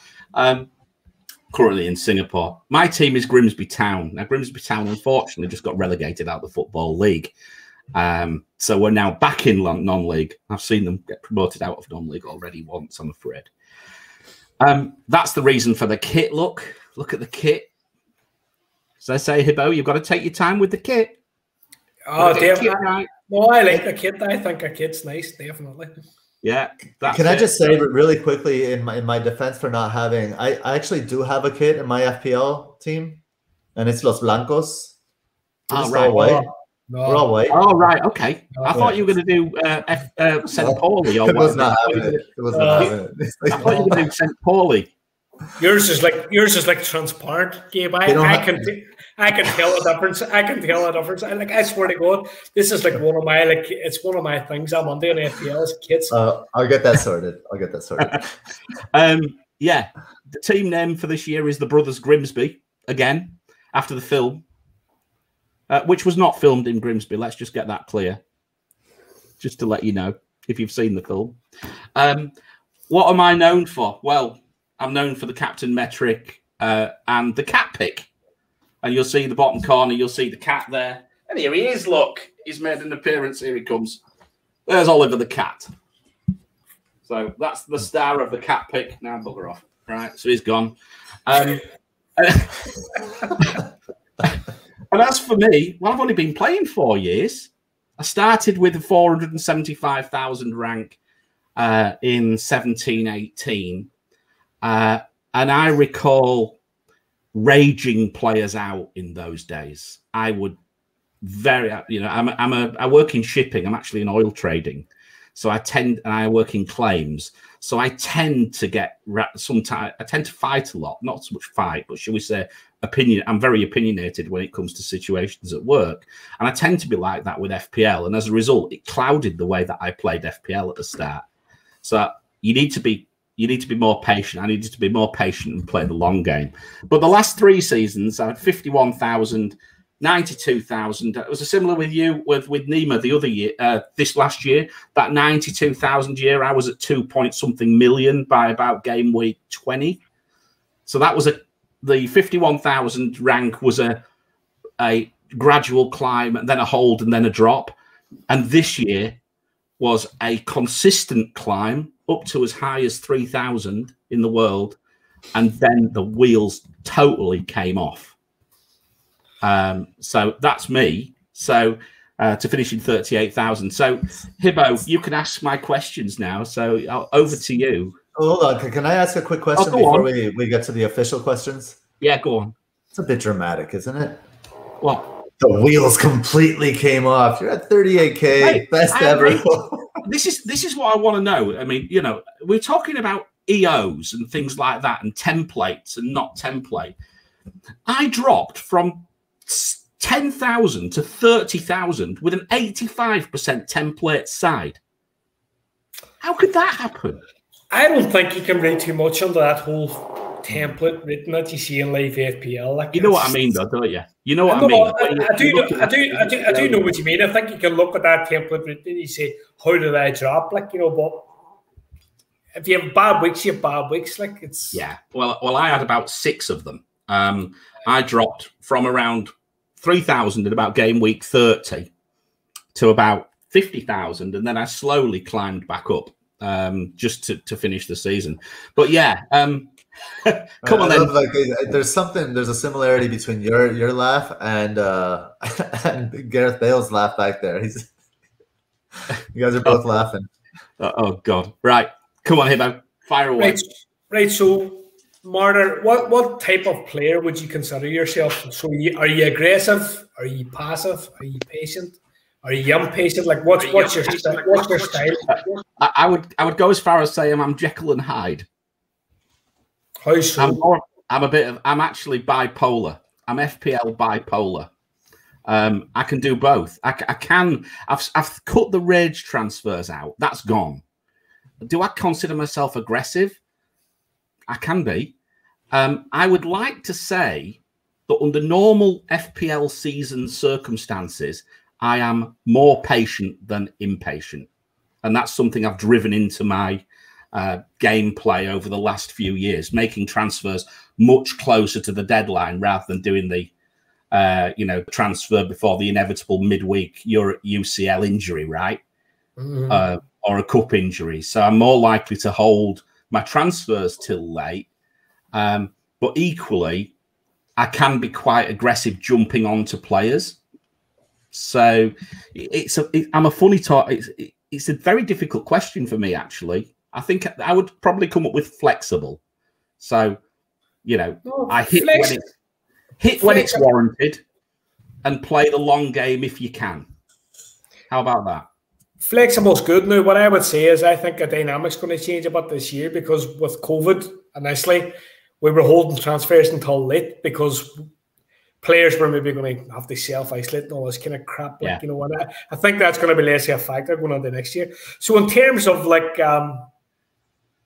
-4s or saving transfers, like how would you pitch yourself there?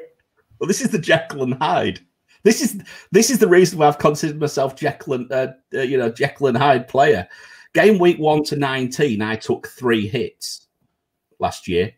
Game week 19 to 38, I took 14 hits. It's quite a lot, though. Yes.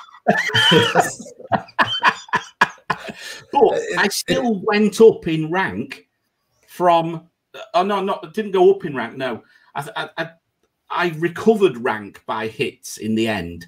But, the problem with me is that I slept on Man City rotation too long. All of a sudden, I had 3 Man City assets, or the Man City assets sat there. Gundogan, I think I had Stones and Cancelo. And I slept on it. It was coming, this rotation. And I let it come. And I should have moved off them sooner. I was late on to Manchester City defence and late off them. So then you're backed into a corner. And then once you start having a bad week, then you try to correct it. And then it went worse, right? So I wouldn't normally take that many hits, but let's face it, this was a season like no other, I would say. I think I agree with you, Hibbo.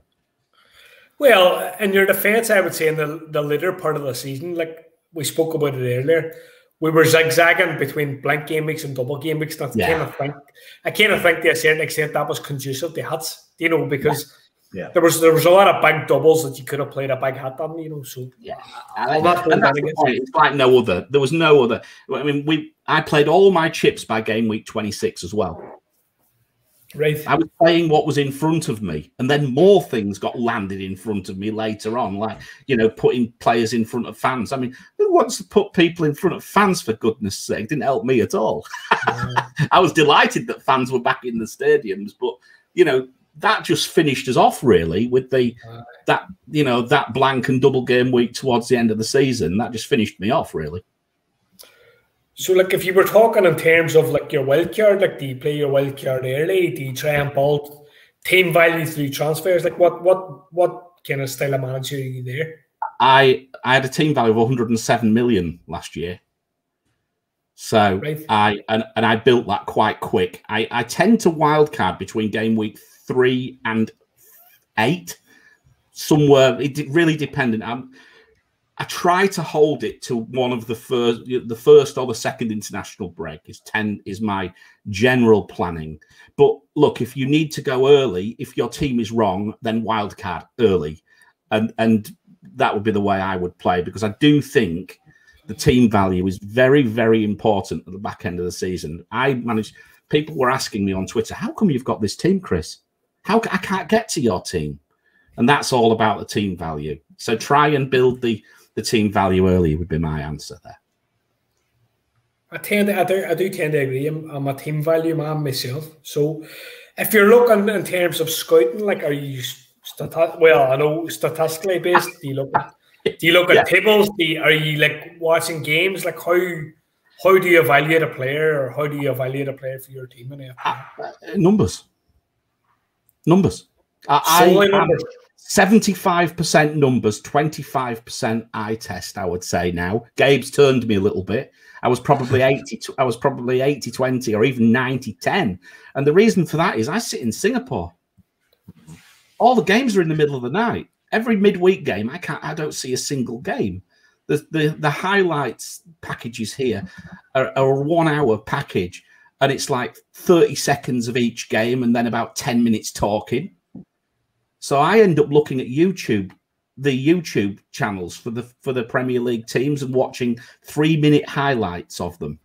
That's all I can do quite often. So I go numbers first, eye test second, which is completely opposite to Game. That's good. I'm just going to give a bit of a shout out because we're here. We've got, I think this fella can be officially classified as the champ. We're going to, you can have the champ, but you can have the fucking champ. And we've got Tom. No, but seriously, we've got Tom Stevenson in the chat. He's got Hall of Fame #1 on the Scout. I think he's #1 on Premier Fantasy Tools as well. So shout out to Tom, because he's a top lad and he's a fan of the pod. Can I just comment on Mariner and I often start at opposite ends, right? Where I start with the eye test and he starts with the stats. It's interesting that where there's overlap, where we kind of intersect and meet. And I think that's kind of like a strength that has come out of this collaboration of the show and stuff, where where we all intersect. That's where we're strongest. Yeah, I think that's fair. And I've got to be honest with you. I rely on Gabe's information so much. Like some of the templates, some of the stuff out in Twitter is first class. There's some brilliant threads out there, but I need to rely on the matchups more than ever now because I don't watch enough games. And it's not that I don't want to watch the games. I want to watch as much football as I can. You just ask the wife. But I can't physically stay up at night to do it. So I have to do the numbers game. Sorry, Marner. Next question. When's your wife due? December, yes. Right, so see around about January, your season's going to hit the fucking pan. I'm moving house in September as well. Right, so it's going to hit the pan then too. Well, I'll just do the numbers sat on the train going to work. Well, the thing with the numbers do themselves. All your machines start working. Yeah, don't worry about that. It'll be fine. Right. So they got back on the question. So what do you think your best moment was of last season? I actually think it happened the very last game week of the season, and that was my Mane captaincy. I was fully vindicated by that, and it won me. And it won me one mini league, and it got me third place by 1 point in the Works mini league, which is my record is to maintain that top 3 finish, which I've had for the last 3 years now at work, and there's 60 odd players, so it's quite competitive. So yeah, Mane. No, it was a great pick in fairness now. So what would you classify as your worst moment? I've got 2. Moving away from James Justin too early. Right. At the wildcard, I wildcarded him out. Right. Because I can't remember why. Was it this long running saga of Pereira's coming back? Pereira's coming back. Pereira's coming back. Pereira's coming back. Also, I'm going to sound like you, Gabe, Hibbo, but I can't remember his name. I know I've remembered it now. The wee laddie from Crystal Palace, the 4 million wee laddie, Ferguson.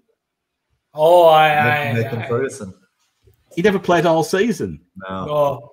But anyway, he was the biggest dud of all time, really. It was. He was the biggest dud of all times, the worst pick ever, probably. And then, obviously, the other one is the Sterling triple captain over Gundogan. That killed me. And then Sterling took less than a minute to score the following game week. Always away. Less than a minute. I think it was a minute or a minute and a half or something ridiculous. So yeah, that was it. So can I ask you just real quick, was there a little bit of pricing bias then in going with Sterling over Gundogan, or did you have other thoughts about it? I had Gundogan and I'd already been successful with Gundogan.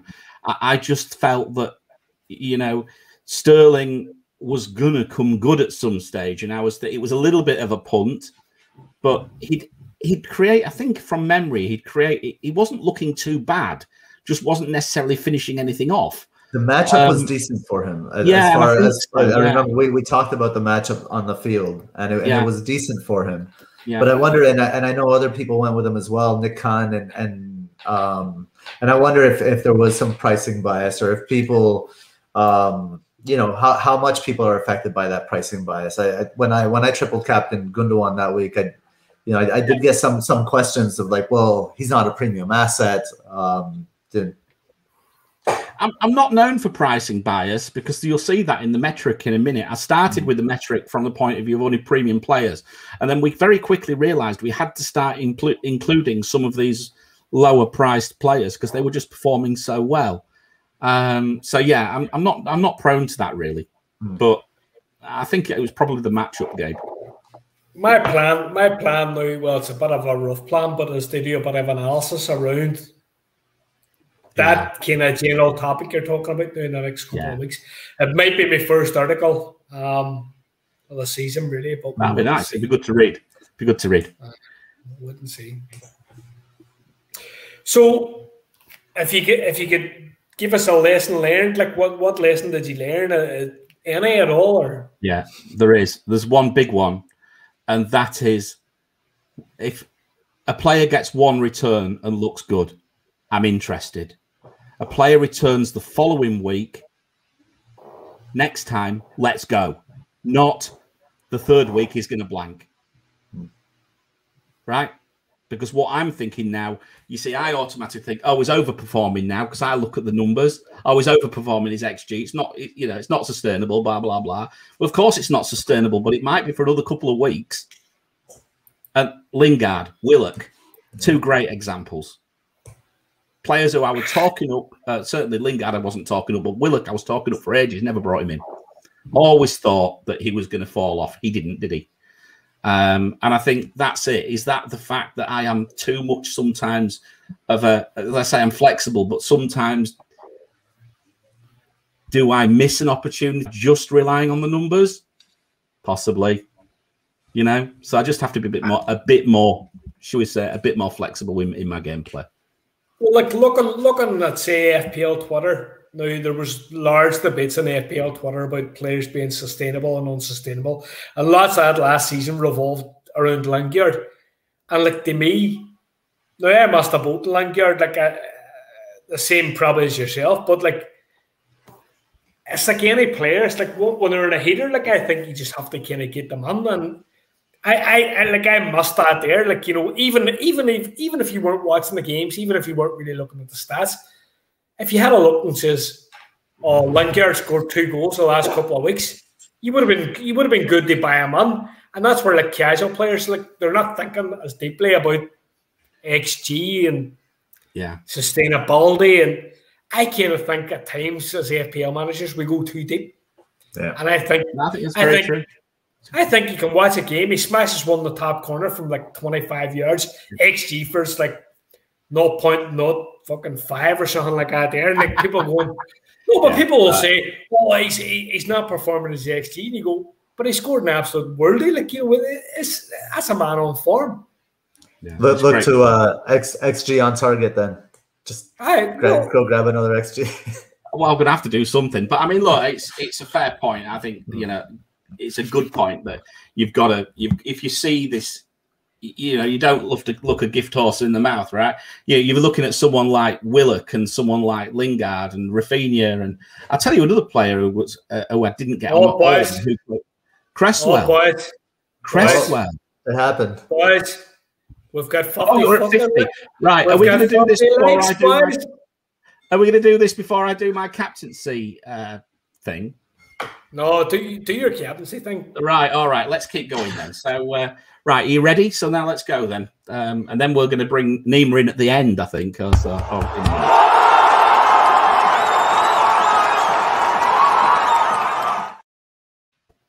Well, here we go.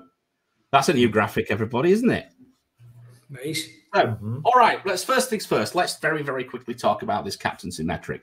I'm coming on at 1 hour 45 minutes in. We were meant to be going for an hour. We were never going to do an hour.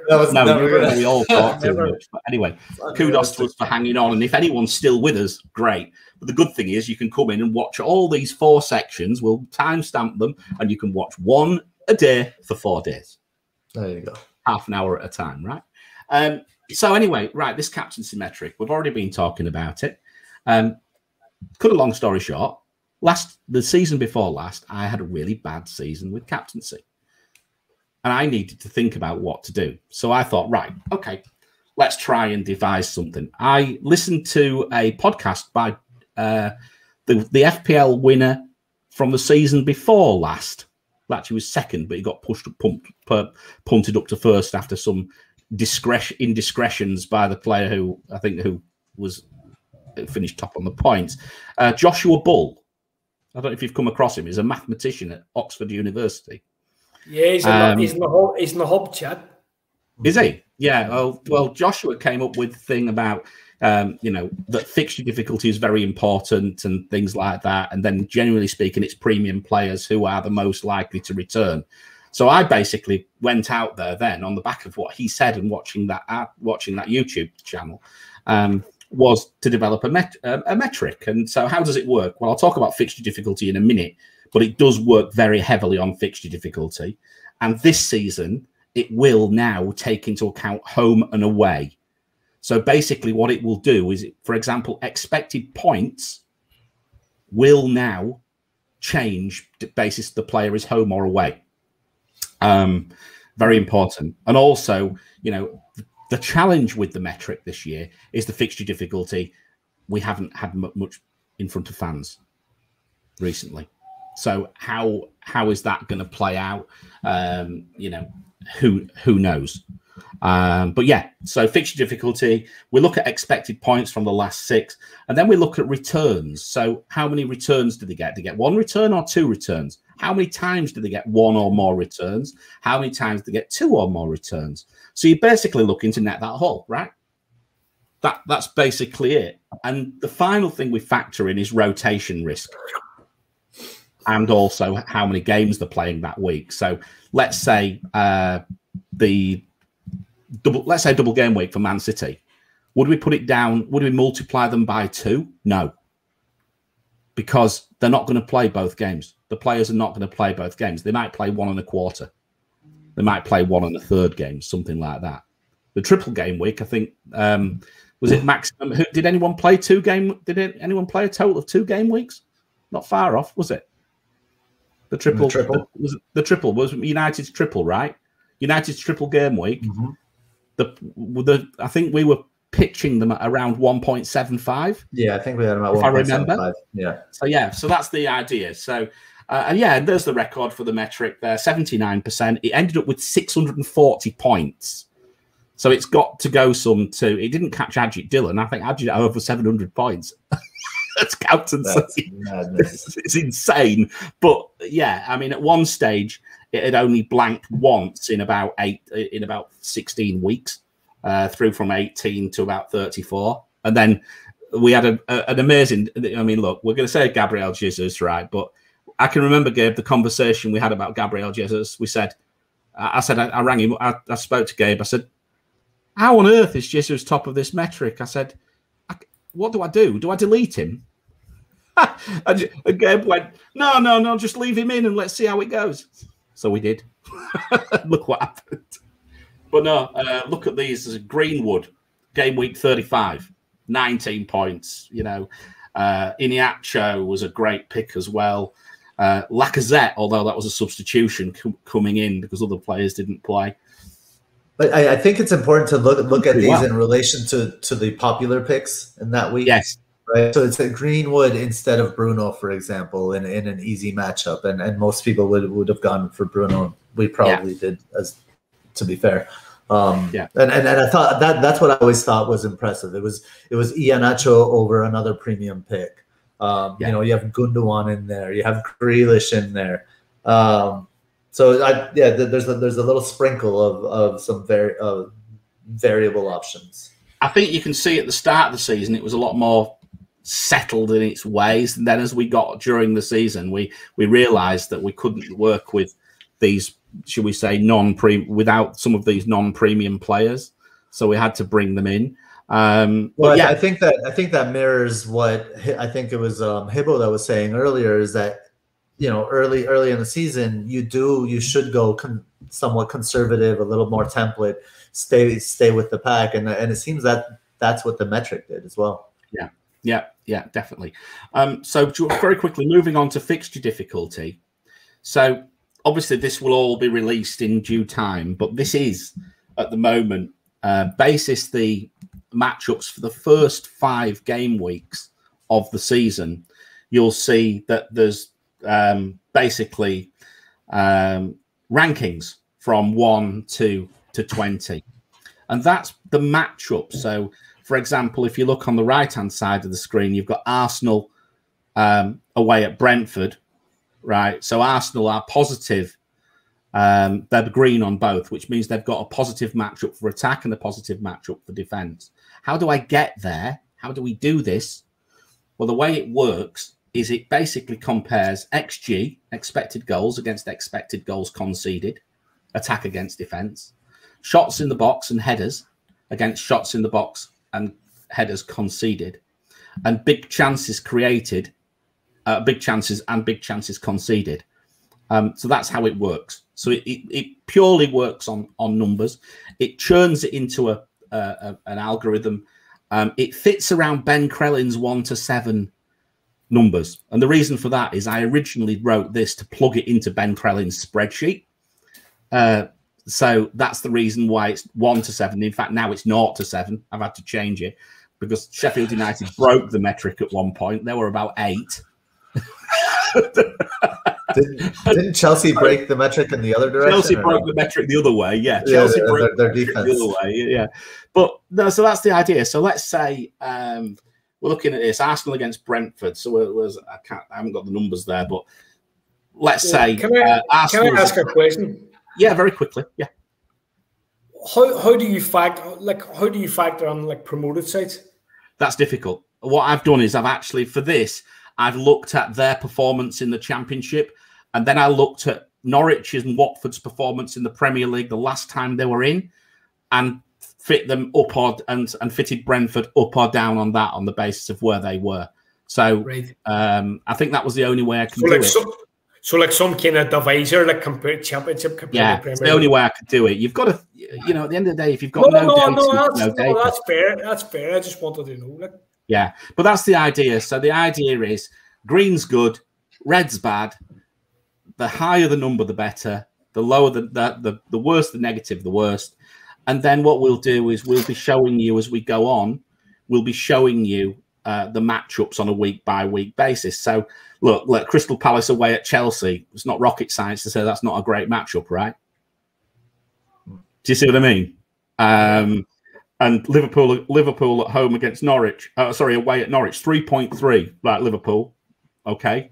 At attack, so very positive for attack, but actually defensively, not that good. And remember, Liverpool did, although they improved a lot towards the end, they didn't keep a lot of clean sheets. So the metric doesn't necessarily like Liverpool defenders at this moment, but it does like the fact that if you were looking at Trent Alexander-Arnold, for example, 3.3 plus 0.6 is 3.9 divided by 2 is 2.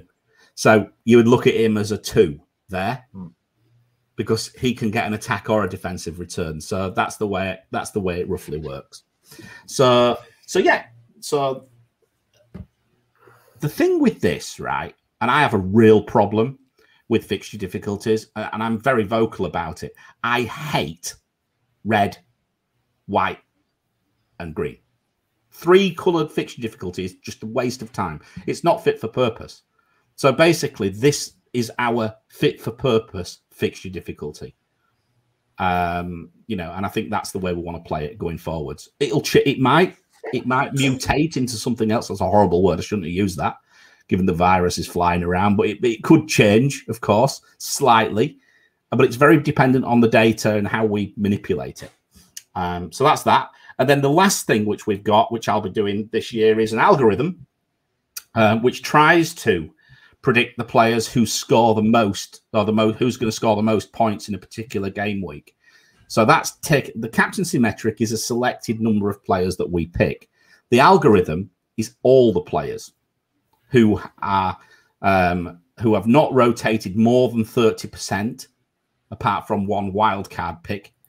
And again, we look at it from the point of view of the fixture difficulty, but we also look at goal involvement, expected clean sheets, and expected points. So it's a slightly different type of metric.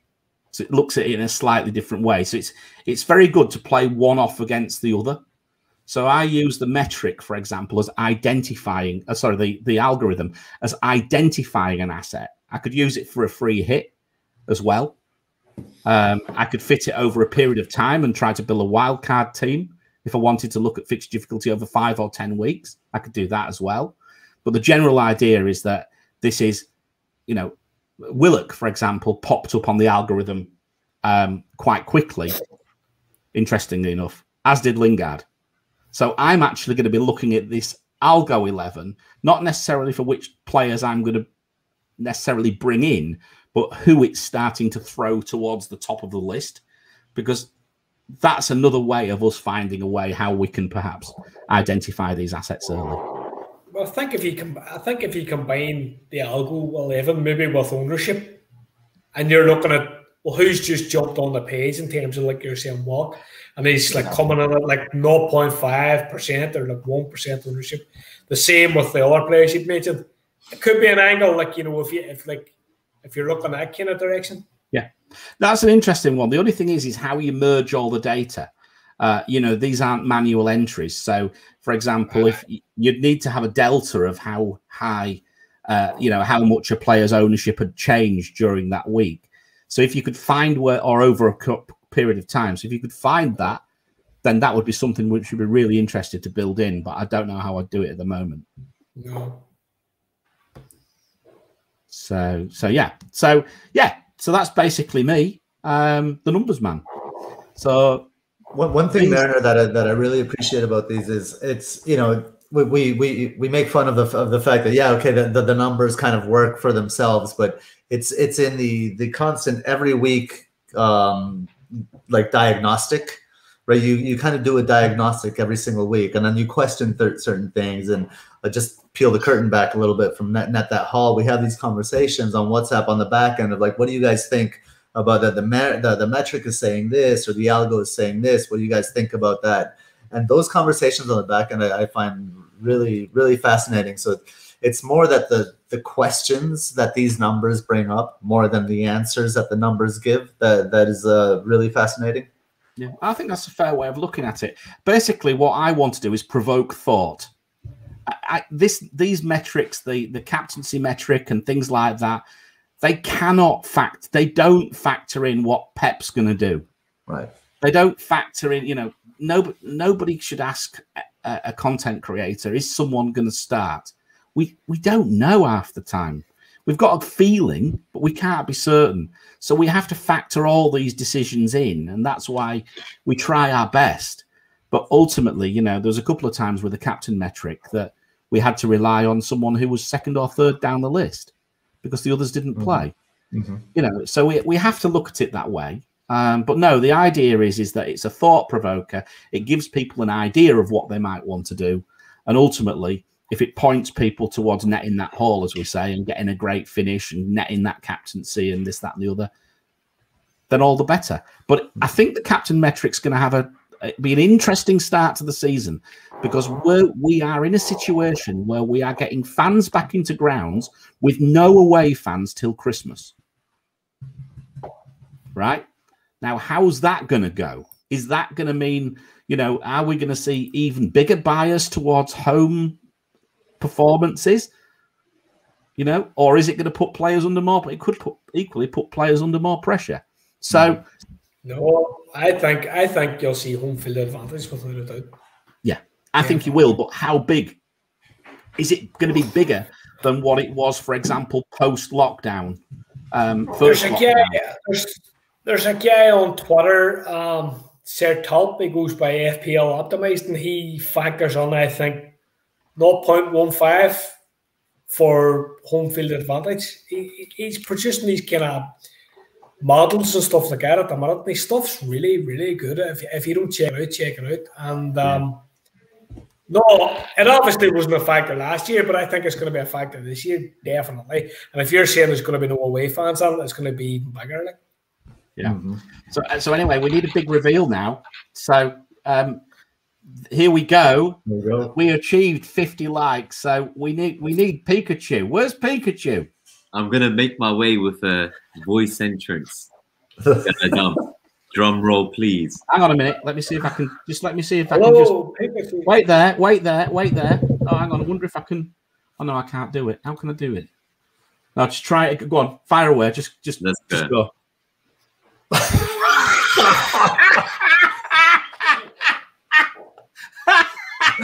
Yeah, okay, it's a little spin. The guy's got his tail. My dog doesn't know what to think. Have a look. Your dog thinks you're going to a rave. Julian, have you seen this? He loves your tail. Your head's badly fucking cut. What's going on? High five. Yeah. Bella, hang on. Wait a second. Just wait a second, boys.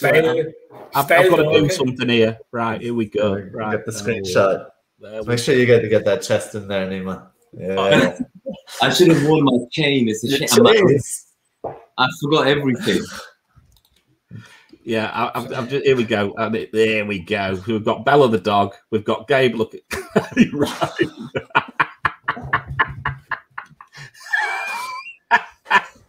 Ready? Hang on a minute. No. Look. There it is. I'll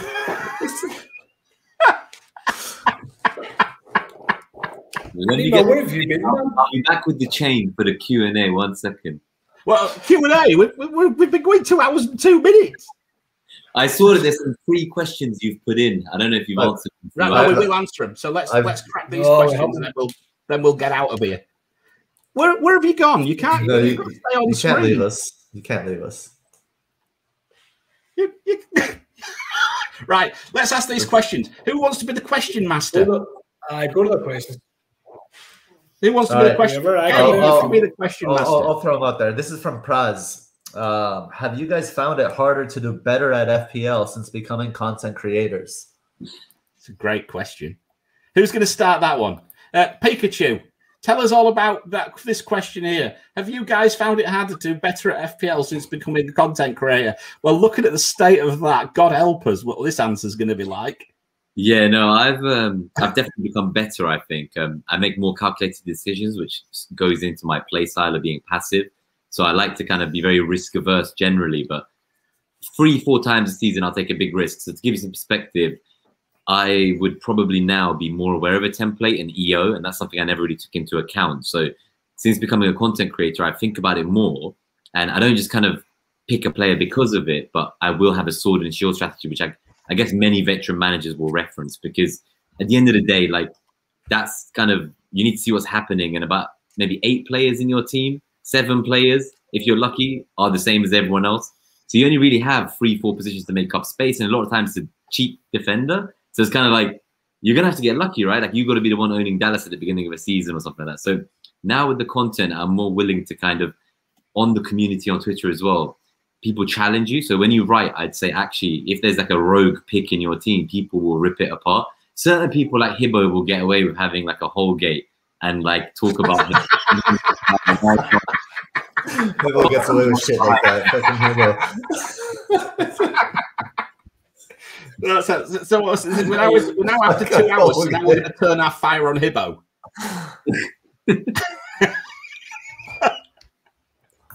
I'll answer the question, right? See, since I started writing threads and for Fantasy Football Hub, I found it harder. I can't say it was the same for me as it was for Nima. I kind of felt like on the week, all my thoughts leading up to say like a Friday or a Thursday were all geared towards what I'm going to write, and they weren't geared towards my team. And that's like that's a big change I want to make this week. My team's first. Doesn't matter what. And after that, I'm going to write then whatever I want to write. But I don't want to make my team secondary anymore, which is what happened from, say, game week 19 on. That's a great answer. And I think, should we say there's also this, I mean, look, if anybody follows me and match it and copies my team, then God help them. But it does happen. People do copy people's teams. And, you know, if, for example, you've said, you know, you've done a Lee or something like that, and you've said you're not going to do one thing and then you change it, then there's an element, does that stick in the back of your mind that, you know, I was all set in the show to go one way and then I've gone another way. So I'm always very careful in a show to caveat it, unless I make live transfers on air like I did with Nima once and screw it up. -8. Yeah, right. but yeah, I think I'm always on a drunk Tuesday night for Nima. Yeah, I'm always quite careful. Imagine what I've been through, and you think a Friday Picachu was going to be tough. One day in the future stream, guys, if you keep following and sailing on this road down Net That Hall with us for the 38 game weeks, there will be 100 like and 1,000 like forfeits coming for many, many more episodes. Well, actually, I've got something else to talk about, subscriptions next. So there's definitely going to be a forfeit when we come to subscriptions now. Never mind what we've already been thinking about. But no, I mean, look, just finishing from my perspective, I tend to I'm still trying to play my own game. I do agree with you, Hibbo. I think it is more challenging to play your own game. I think it is, because you just in the back of your mind, you've just got this thought of, you know, a lot of people, for rightly or wrongly, rely on what we say. I mean, you know, what we are. I mean, I use the term expert very, very carefully in my job, very carefully, because quite frankly, the moment we think we know everything in life, we're dead. You've got to keep learning. You've got to keep moving. You've got to keep evolving, whether it be in work, whether it be in life, or whether it be in FPL. Right? So let's not think that we're experts. We're not. We're giving our own perspective from our own lens and with our own views. Right? If people like it, fabulous. But if people have got opposing views, then great. I might take Raj, for example, a great follower of of the channel.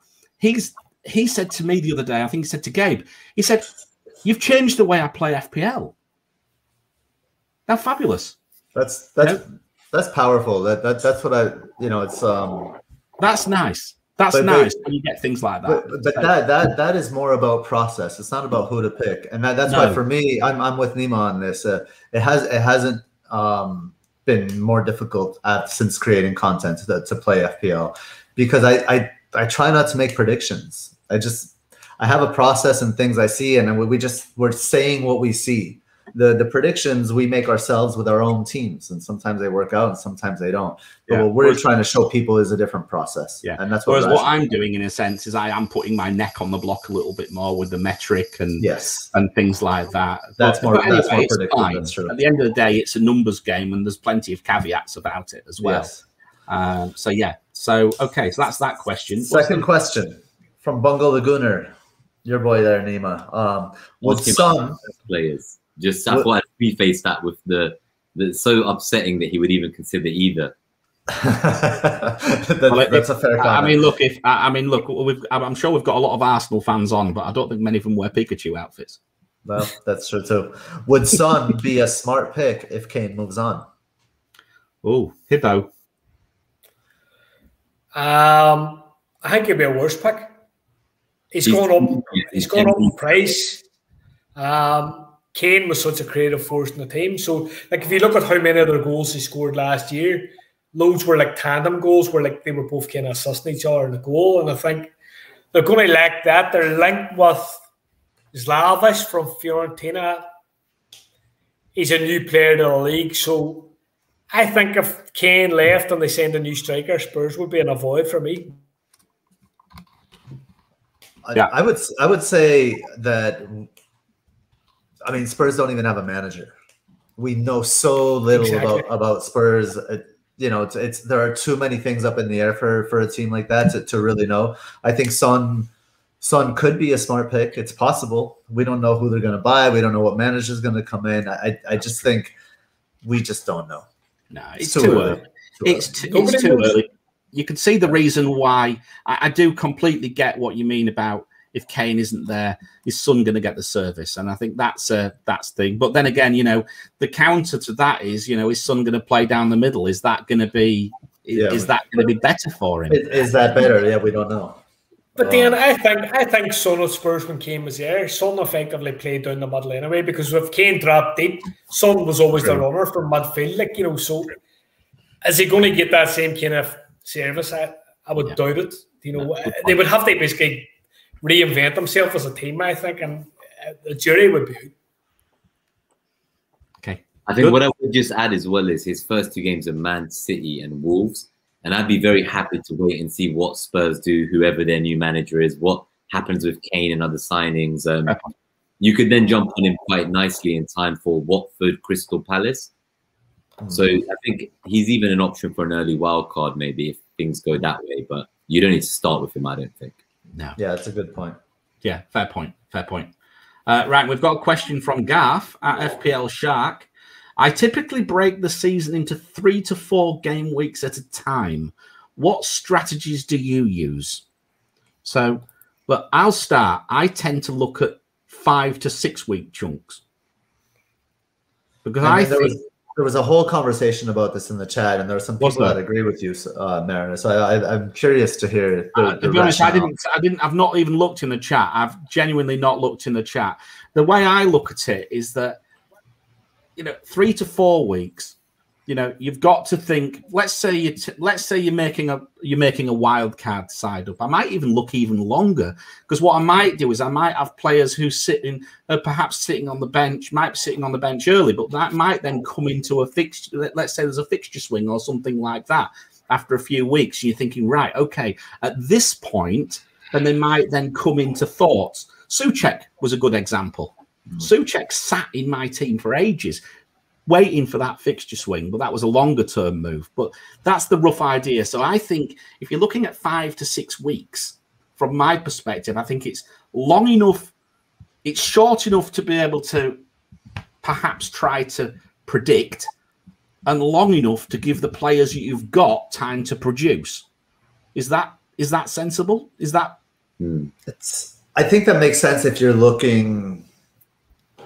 I don't know. I see it a little bit differently. I think looking back, it makes sense to look back maybe 5 or 6 weeks. But looking forward in a time period of 5 to 6 weeks, you're going to get a variety of different matchups in that time. So I think you can, and form can change in that time as well. So I have a rough time looking that far ahead. But I will look that far and further back depending on what I'm looking for. Yeah. But it's for me, it's usually like 3, sometimes 4. 4 is a little bit of a stretch for how I can envision it moving forward. I mean, the other thing is my fixture difficulty normally covers the next 5 or 6 game weeks. So maybe I'm being drawn into my own data and looking at it from that perspective anyway. But what I do quite often with the fixture difficulty is I will take a game week out. So I will look at, you know, maybe in game week 1, 2, 4, and 5, this player's got a particularly good matchups. Whereas somebody else, obviously, this is where the rotation comes in, might have a very good matchup in 3. So that's why I look at it like that. I mean, there was already some very, very interesting possible rotations. I think Brighton, Leeds, and Leicester, I think particularly are 3 which might look like there might be a possibility of doing something there. When you're looking at the cheap defenders, is what I spotted quite early on when I was looking at the data. But yeah, that's how I play it. Hibbo, what about you? I would tend to agree with the whole kind of 3 to 4 weeks, but what I'm gonna give it a caveat and say I kind of categorize my players on the high impact transfers and low impact transfers. So if I'm talking about, say, defenders that cost like 4 million, 4.5 million, whatever, I don't really want to be changing those guys out. I want to be setting those boys on my team to go, right, as you're saying there, they might rotate well with another player. They're long term. But in terms of maybe my strikers or my midfielders, I might be looking at, say, players coming on around 7.5 million and thinking, well, they've got 6 good game weeks, or they've got 3 or 4 good game weeks, and I'm potentially going to change them out. So I do agree, but like I do categorize them on the like high impact transfers, low impact transfers, and like defender transfers. I try and avoid them if I'm being totally honest with you.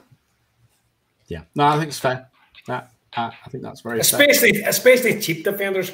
It's like you pick them for a reason. Leave them on there. Don't get too clever. You know, how often are you going to play them if they're like a 4th or 5th defender? Like, you know, I think my hangover's developing, Nima. So I'm now not sure whether I've actually asked you this question or not. No, so I will say, so I completely agree with Hibbo. So for me, even at the start of the season, I tried to get like, normally my previous style of play has always been to have a 3 back line. So I don't really play with 4 or 5 defenders. I've done it more recently in previous seasons, but I think I'm going to revert to that. Normally I have that 1 premium, maybe 1 mid price, and then 3 4.5s. And that will be planned out sometimes a ludicrous number of weeks, like 10 weeks plus, because I just really don't want to change them. Like goalkeepers is the same. I'm stubborn. Like I said, I didn't have Martinez last year at any point because I do not want to use a transfer on that. And sometimes it will work. Some people will take a -4 on a goalkeeper transfer, and over the long term, it pays off. So I'd also say when you take hits, it's better if it's for a long term. So I think if you're bringing in a transfer that's to fix an issue and to have a long-term replacement, if there also a captaincy option, it's worth those hits for me every time. So I would take hits to fix my team. It's not that I'm against taking hits. It's just some players will play way more aggressively and chase the high points. And I think as Hibbo is saying, that means you could just look 1 to 2 or maybe even 3 weeks ahead if there's a double, because that could just be like the space of maybe 10 days in real time. So if a player is informed in those 10 days and you bring them in even on a hit, that could be a 20, 30, 40 point return. So I think we've seen that as well with like the Euros, certain players like a Ronaldo or Benzema, they're just constantly getting the points, forwards both getting his points. Certain picks, once you get onto them, you just got to stay there and ride out their form. And I regret that for not getting Lingard earlier last year. Because with him, I was looking too far ahead. So it was the opposite. Yeah. I was like, oh, he's, you know, in the next 6 weeks, well, my player should surely outscore him. But the problem was he just kept getting higher and higher in effective ownership and damaging me. So going forward next season, I'm still going to look at, I think, 6 weeks on average is my number I would summarize with. But yeah, I don't want to do any transfers like that as well. Only attacking players, really.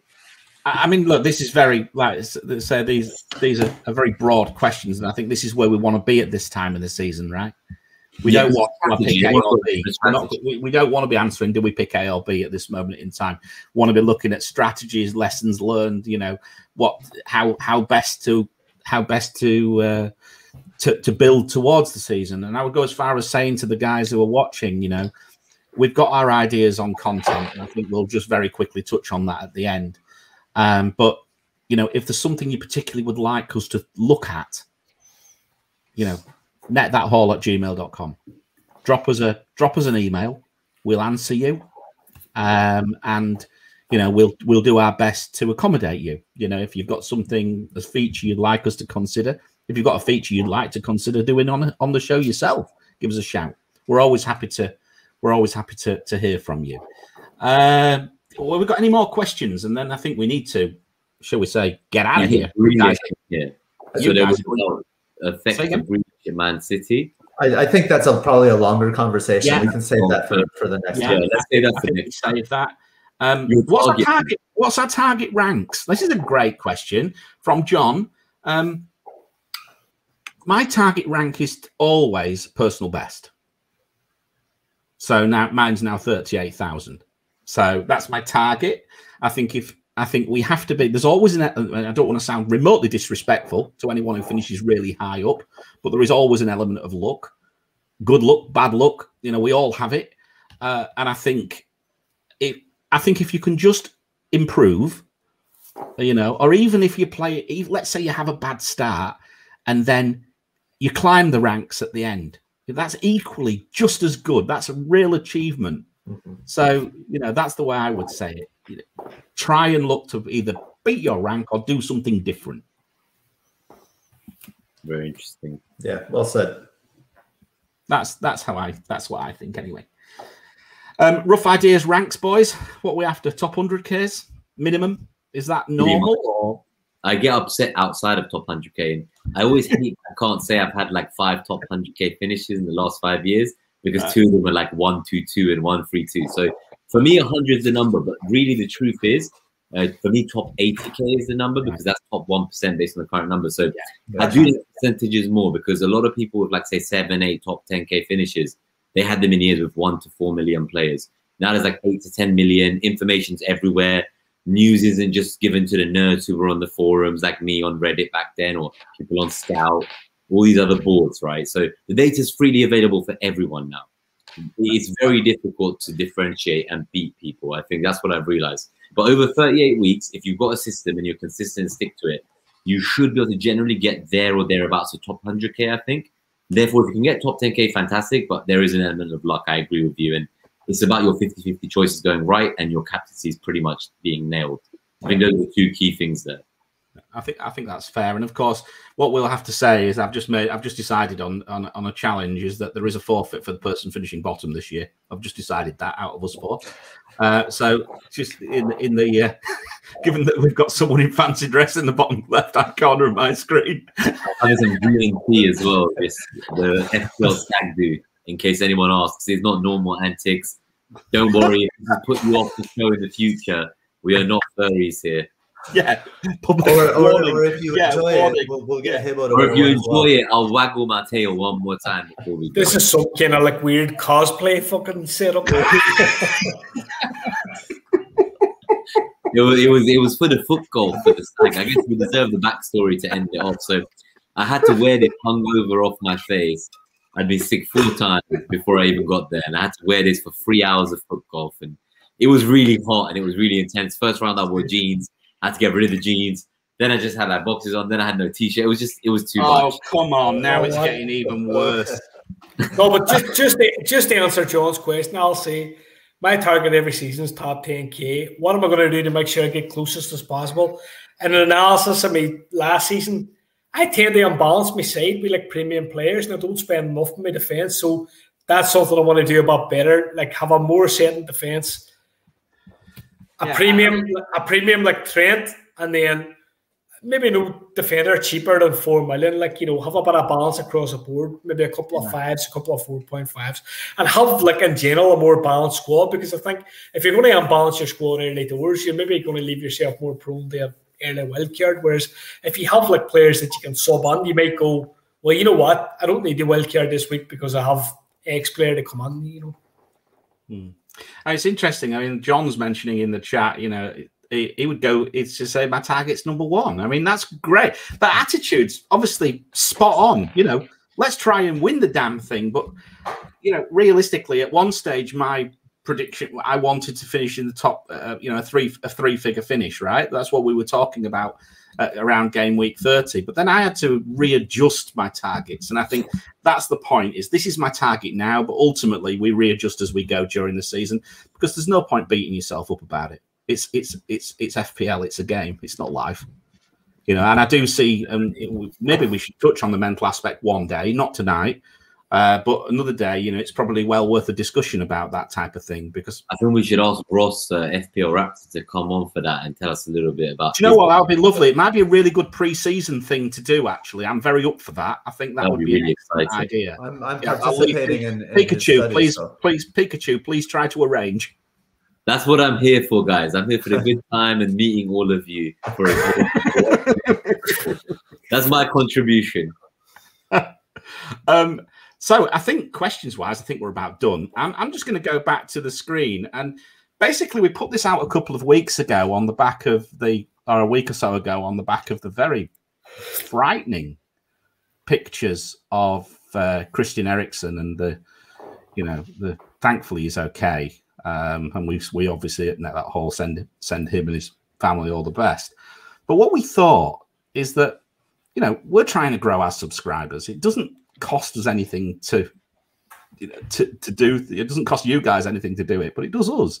So what we're thinking about doing is, if we reach 1,000 subscribers, I think we're gonna donate to charity before anyway, guys, aren't we? I think we've generally decided we're gonna put the charity aren't we? And then we're going to continue in our realm of FPL Robin Hoods, in that we are not going to ever charge for anything. But what we might do one day is we might say, look, we'll do extra stuff, but for a donation to charity. And I think that's the idea we want to go down. We want to be someone. We're going to pick charities throughout for this season, for next season, across the world. And we will do our best to raise a little bit of money for charity through FPL and through the content and through the teams, everybody who's on it. So hit 1,000 subscribers and we'll donate some money. Hit 2,000 subscribers, we'll donate more. We haven't quite decided. I think was it a couple of $100 or something like that once we reach 2,000 subscribers. It's not a lot of money, but it's nice to do. And I think if we can make a difference as a show, as a channel, and put a little bit back into the world, I think it's a good thing. So that's what we're going to try to do. So if you don't already subscribe, hit that button and get Pikachu to put his hand in his pocket.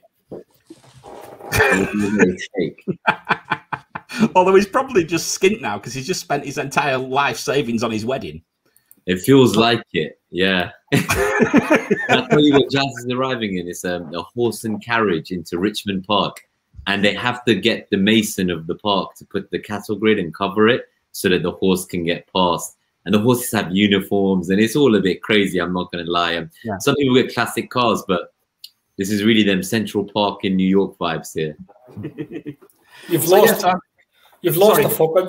fucking run of yourself, Nima. He's lost it. Yeah, I think he's lost it. I think he needs to go and have a sleep. Are you going to go to bed? Are you going to turn up in bed like that tonight? That'll be hilarious if you do. Nima's going out to the underground house party right now. Mate, if he goes out like looking like this, where are you? Whereabouts are you? In London? Near, I'm actually it's quite a nice area. I'm just opposite from Craven Cottage on the other side of the river. Oh, right, yeah, of course you are. You're down there, aren't you? Yeah, you're quite safe down there. Yes, I was gutted that they got knocked out before I could watch a Premier League game. But I'm going to get a Wimbledon AFC season ticket because they've just built in Plough Lane. So you wouldn't be quite so surfing. You wouldn't be quite so safe down the Old Kent Road, perhaps. Oh no, for sure. But it's at the Monopoly coming out there. No, but seriously, guys, I think we're done. I think we're going to have to get out of here now. Yeah. I think all we will say is that, look, please do hit that subscribe button. Do hit the bell for the content. The content's coming. We'll keep posting on Twitter what's coming up. We're planning on looking through all the players or the key players. We're going to start with fixture difficulty. There's no point doing anything else other than fixtures at the moment because we don't know where the players are going to be even. Totally agree. Yeah. So that's where we're going next, fixture difficulty. So we will probably this time next week, I think.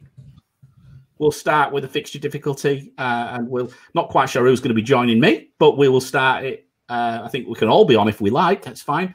And we'll just run through the fixture difficulty and then we'll slowly but surely ramp up towards the season, going through key targets, players, etc., etc. And yeah, that's that. So, you're hot there. Are you hot there, Nima? No. I just wanted to give one last look of the haircut. There it is. Look at the line. That's the other thing we wanted to see. That was what Pikachu started on. I wasn't even meant to get Pikachu. Yeah, we wanted to see that. So yes. So in closing, gentlemen, thank you very much. 2 hours and 30 minutes. 5 bite-sized sections of 30 minutes. Longest one yet. Sorry. Longest one yet. We should get out of here before it hits 2:30 though. We do. We need to get out before it's 2:30. We are FPL Haul. Give us a like. Give us a subscribe. I'm FPL Mariner at FPL Mariner. Gabe at FPL Lens. Hibbo at Hibbo_FPL. And Nima at FPL Nima on Twitter. Hit that like. Hit that subscribe. And pick us up on pods. Walking the dog. Sitting on the toilet. Wherever you are. Whatever you're doing. Wherever you pick your team. Pick us up. We'll catch you soon. All the very best, guys. See you real soon. Bye, everyone. Bye-bye.